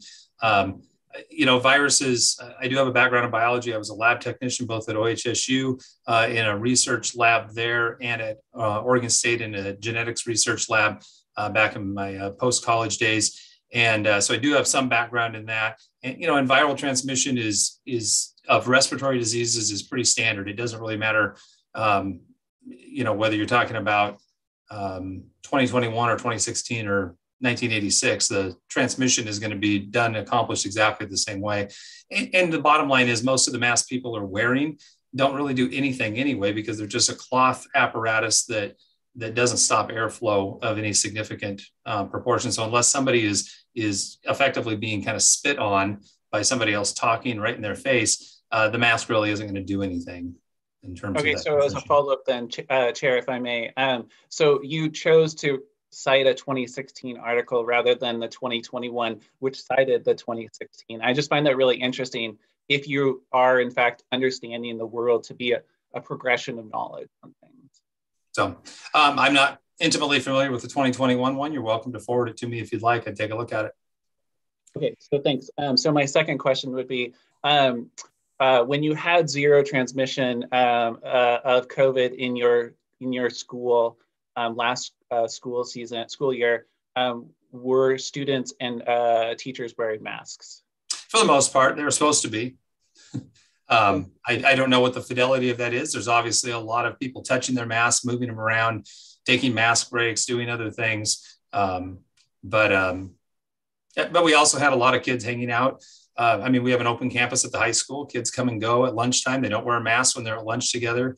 They did lots of activities together outside of school, and we saw almost 0 transmission outside of school as well. Now, if you want to go back and actually look at what happened at Amity in January of 2020 and February 2020, there was quite a few people that got sick, but there were no precautions being taken back then. I'm sorry. As a follow-up, what exactly do you mean by that then? Well, I think there was a lot of COVID transmission across the country back in January and February of 2020. You know, kids were sent home. If they went and saw the doctor, they were told they didn't have the flu, and they were told to go home and take Tylenol and rest until they got over it, which they all did. So, okay, so you're suggesting, I'm guessing, that protective measures were helpful at reducing the transmission. I think that sanitizing, encouraging kids to keep some distance between each other, not share water bottles, you know, those things that kids tend to do are the most effective means. Hand hygiene, those are the most effective means of stopping transmission of viruses. Okay, so then a follow-up question, if I may, Chair. Yeah, so Commissioner, go ahead. Thank you. So Superintendent Clark, since it sounds like you had pretty successful reduction of transmission and associated with masking, with local control, are you planning to require masks? That would be a decision. That would be a decision the board and I would make together along with the administration and the schools. We would just like to have that flexibility to be able to make that based on our demographics and what's happening within our community. So before the when it was under local control, but before the governor's most recent question or most recent statement, executive order, what was the position of the school district and the superintendent? We have not required masks on our campus all summer. Okay. Okay. So do you anticipate? But that's only been, I mean, that only goes back to basically the last week of June through July, right? So it's not like we've had a lot of people on campus anyway. Yeah. Okay. Thank you. Thank you. I want to point out that I had contacted Dr. Dean Seidlinger with the state and asked him if there were any randomized control studies showing the efficacy of masks within a healthy population. And he admitted that there were not, and then pointed me to the CDC website, which had studies on masks, but no controlled randomized studies, which I think is instructive. Commissioner Berschauer, did you have any comments? And Superintendent Clark, I just want to clarify. So the mask mandate is where students in a classroom have to wear masks, but if they're in the lunchroom together in an enclosed indoor room eating lunch together, they do not. Correct. Nor do they have to wear masks if they are participating in after-school activities or sports that happen to be inside of a building.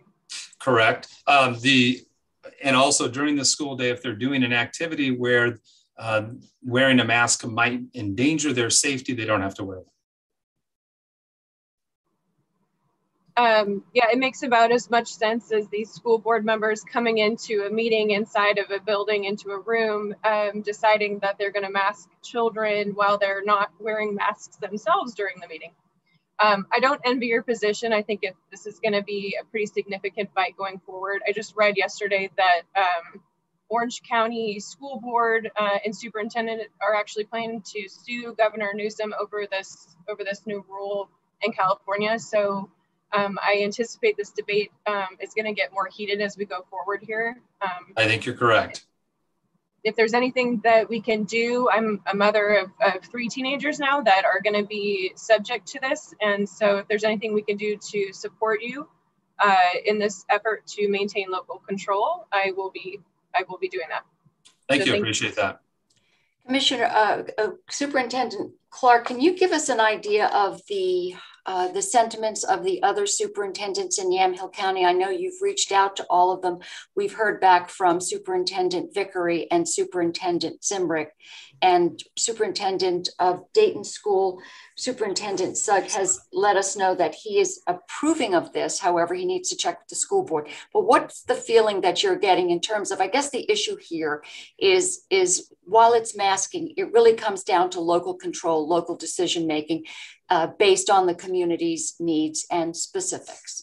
Exactly. And the other 2 superintendents or the 3 superintendents you didn't mention, Clint Reaver is superintendent at YC now. He and I have emailed back and forth, and he's of like mind, but has not had a board meeting yet to be able to confirm the district's official position on this. I'll be on the phone with Joe Morlock from Newburgh this afternoon, and I'm meeting with Debbie Brockett tomorrow. Gonna have a cup of coffee and get to know each other a little bit. And she's in a difficult position coming in as a new first-year superintendent in McMinnville there. And I don't know where the McMinnville or the Newburgh boards are. I don't know those communities real well. I don't interact with them a lot. The other 4 smaller school districts, I'm much more kind of intimate with their philosophies and their strategies on different educational things. So I know that the 5 small school superintendents are very like-minded in this. It doesn't mean that we would all do the same thing, by the way, within our districts. What it means is that we would like to have the option to make that decision based on our community, our situation. And we feel this way about a lot of things, by the way, not just this. It's just that the masking mandate has become, kind of the touch point, if you will, for this whole discussion about what should be under the control of the state, what should be under control of local communities and districts. And I know you guys as county commissioners like to have control over your own county. You know what's good for your county, and you don't want the state coming in and making mandates that maybe don't fit with what you believe you should be doing at that time. And I think one of the things that we experienced a superintendent meeting on Monday, statewide superintendent meeting with Colt Gill, and OHA was present there as well as OSBA and COSA, was that effectively we were told as superintendents that we may experience professional discipline up to and including a loss of our license, that we might experience fines of up to $500 a day per occurrence, though they don't know what per occurrence means in this case, and that we may face civil and criminal litigation for endangering the welfare of children, which is very interesting. I've been in education a long time. I've been a superintendent in the state of Oregon for 19 years now. And I don't think I have ever been accused of putting children in danger. And in fact, I've taken a lot of pride in protecting our kids. But you know, there's a risk reward with everything we do in life. And personally, I'm a conservative libertarian. I really don't like to tell other people how to run their lives. As a school district superintendent, I have to make decisions for our district, but I don't tell other districts what I think they should do in a particular situation because their situation may have some different variables than mine does.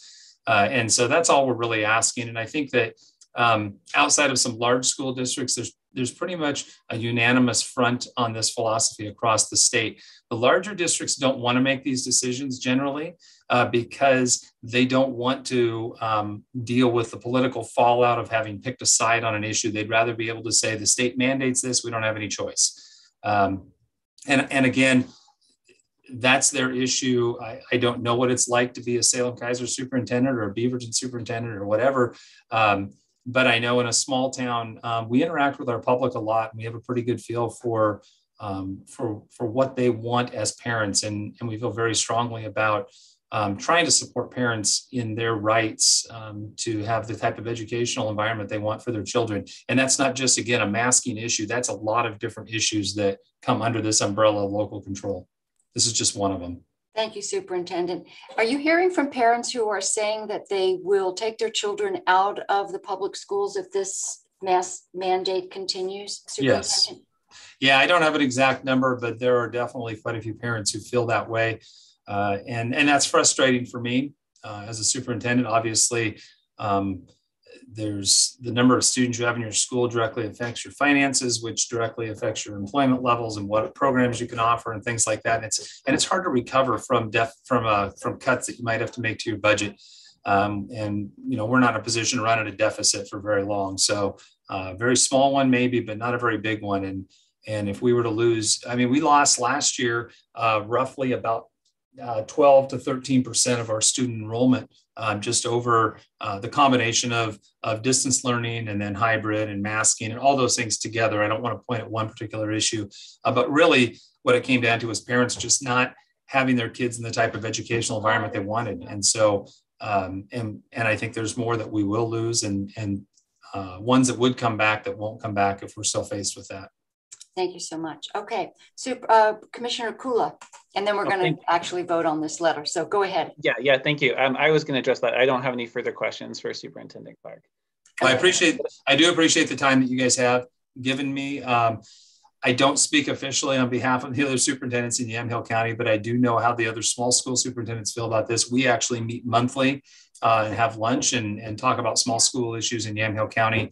Our ESD stopped having face-to-face meetings, a year and a half ago.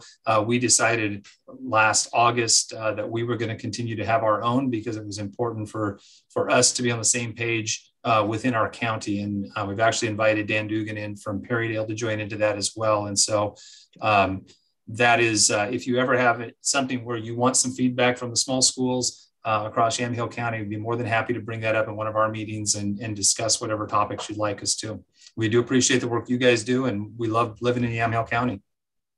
Thank you, Superintendent. So at this point, I'm going to ask sorry, Chair. Yes, go ahead, Commissioner. Wanted to make a comment, but I believe that Superintendent joined. So Superintendent, thank you for joining us. I will be sure to extend an invitation to the leadership roundtable, which happens on Tuesday afternoons. And Superintendent Sug regularly joins us, so it'd be good to hear from you as well. I didn't hear, when did you say those happen? It's on Tuesday afternoons. Okay, thank you. But I'll pull up your email address and get you on the list. Thank you, appreciate that. Yeah, thank you. I did want to note that for Chair Starrett, that I think it's urgently, vitally important that we make sure that students are in school full time this year. That to me is kind of our baseline. We need to make sure this happens. In my view, I disagree with Superintendent Clark and with it sounds like Chair Starrett that the information out there shows that masks are effective in various ways and with different materials. And so I think we do a disservice to the public to give them old data about a different disease and a different virus. But with that, I would like to see that whatever we need to do in order to make sure that schools stay open for as many people full-time as possible is what I support. But I want to say thank you for joining us, Superintendent Clark, and thank you for attempting to answer the question about a 2016 versus a 2021 study. I appreciate it. Thank you, Commissioner. I want to point out that there have been subsequent studies that show, if you want to look at the Danish study, that was fairly recent, Commissioner Kula, and that shows the inefficacy of the masks, typically the masks that people wear out in the community. And I want to point out how important it is, and this is not an issue that people are taking lightly, that the psychological, the physical, the ramifications of masking children as young as 5 years old.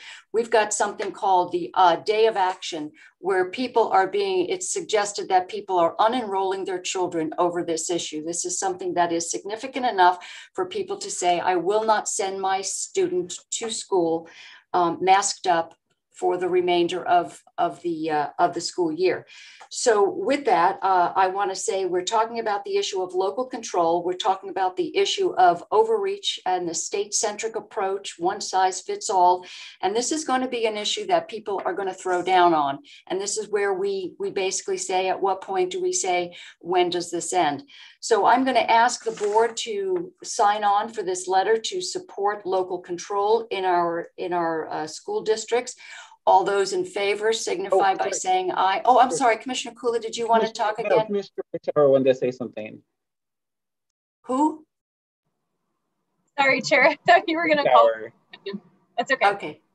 I just wanted to say that what's alarming to me is that the threat of not complying is to threaten superintendents with their licenses or teachers. It's also to remove the power of the school board completely and place it into the state, essentially, which is just unprecedented. So that bothers me. That is a total overreach of government. And at the very least, I support local control, and I am totally 100% on board with this letter. So thank you for bringing it forward. Okay, so do you have a motion? I made a motion. Okay. So the motion is to approve the letter to Kate Brown, Governor Kate Brown, and copy it to the Department of Education, Director Cole Gill, to our senators, representatives, to Yamhill County superintendents. Any further discussion? All those in favor signify by saying aye. Aye. Aye. All those opposed, same sign. Aye. Let the record show Commissioners Bershauer and Starrett voted in favor of the letter to the governor regarding masking, and Commissioner Kula voted against. Thank you so much. And thank you, Superintendent Clark, for joining us. We do appreciate that. We are now at the point of that's it.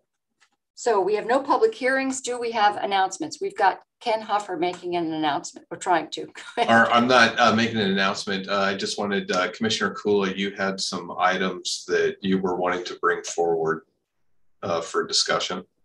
Yes, and I was going to do that during announcements, at least a couple of them, to tee them up for future conversations. One of them wasn't ready since Director Friday wasn't around. But so a couple of them, Chair Starrett, I just wanted to bring up that I hope we can have further conversations about is the Yamhill County Public Works has a new, quote unquote, new building. And one of our longtime public works liaisons, which is as a commissioner, was Ted Lopazinski. And I wanted to float to you the proposal. It was, as I was waking up the other day, I was like, gosh, it would be really nice to honor Commissioner Lopazinski by at least considering naming it or naming part of it after him. And I just feel like it would be a good way of recognizing he put so much effort in the past into making sure we had a good public works infrastructure. Thank you. I think it's great that we start to and I appreciate the work of the Commissioner Lopazinski, and he would come up until not that long ago and visit and give us his input, and that institutional knowledge is worth everything. So I appreciate that. But I think in terms of process and in terms of getting the community involved, I would love to have people weigh in on who they would like to have perhaps that building named after. So yes, thank you for that suggestion. And yes, Ken. Well, and I would just with the discussion, and it's been a while, but it rings familiar, but I believe we have an ordinance that I'd need to take a look at as well, that talks about rules around, the ordinance is specific around process related to something like this. So I'm not prepared to, obviously, because I am not able to go right to the ordinance, but I remember we had a previous discussion before, and I can be prepared if there's going to be further discussion. Right. I think we should do some due diligence and then proceed according to, as Commissioner Olson would say, people, process, the product. I think it's people, process, policy, right? Policy? I think it's policy. It starts with a P. I know that. It's the 3 Ps. I know that. Okay. So the only other thing is that I was hoping to have your permission, or at least your interest, and it doesn't need to be in this meeting, but to get more information on what's coming up, which is the accessory dwelling unit statute that's allowed for accessory dwelling units on rural residential land. And I know that the planning department is working on that, has done the first steps of taking action to implement it. And I wasn't sure, it's going to be a big deal for families in rural areas. I hear from people fairly regularly, a steady stream who are interested in making use of this. So I wasn't sure if you'd want to hear from him in person or whether you'd want to see a document from him, but I wanted to flag it for you because I think it's a big deal. Yes, it is. I think when Director Friday has some more for us, I'd love to do a presentation where he can bring us up to speed on what the options are for the county. But at some point in the future, we should plan a work session. But thank you for that. Anything else? Okay, Commissioner Berschauer, announcements. Thank you, Chair. I had the fair, which we kind of already talked on. They had the huge opening day, which is awesome. Sheridan School District Extension on their offer. We went over that, so that's good. And the only other thing is that on Monday night, the City of Newburgh the City Councilors voted unanimously to send the urban renewal proposal to the city voters. So in response to our decision, they did vote unanimously to do that. So that's all of my announcements for today. Thank you. Thank you for that. And also, I just wanted to reiterate that the CCO is going to finalize, it's been through finance and executive committees to finance funding for the 200 unit affordable housing Stratus project, the 72 units in Sheridan that the county is working on, and Project Turnkey, the 55 units that YCAP is working on. So we're going to get significant amounts of money dedicated to each one of those. And I'll have continued discussions with the Housing Authority this week, because other counties are interested in the model that we've been using, which is to use foreclosed properties for public benefit. So great success there. So that's all I have. If there's anything else, Commissioner Kula, yes, is there something else? To a clarifying question, do you, as we saw the federal eviction moratorium end, but the emergency rental assistance still ongoing, do you know how our local partners are doing in getting that money out to landlords and renters who need it? Well, we know that there was the landlord funding came through. We had sort of bookends. We had YCAP with one bucket of funding for the renters assistance, and then you had the landlord assistance. So you had those two concerns that were funding each one of those. So, okay. Anything else for the good of the order? If there's nothing else, thank you all very much. And I want to thank Carrie Hinton and Carolina Rook, and also County Council and our administrator for all the work that goes into these sessions. Thank you all very much.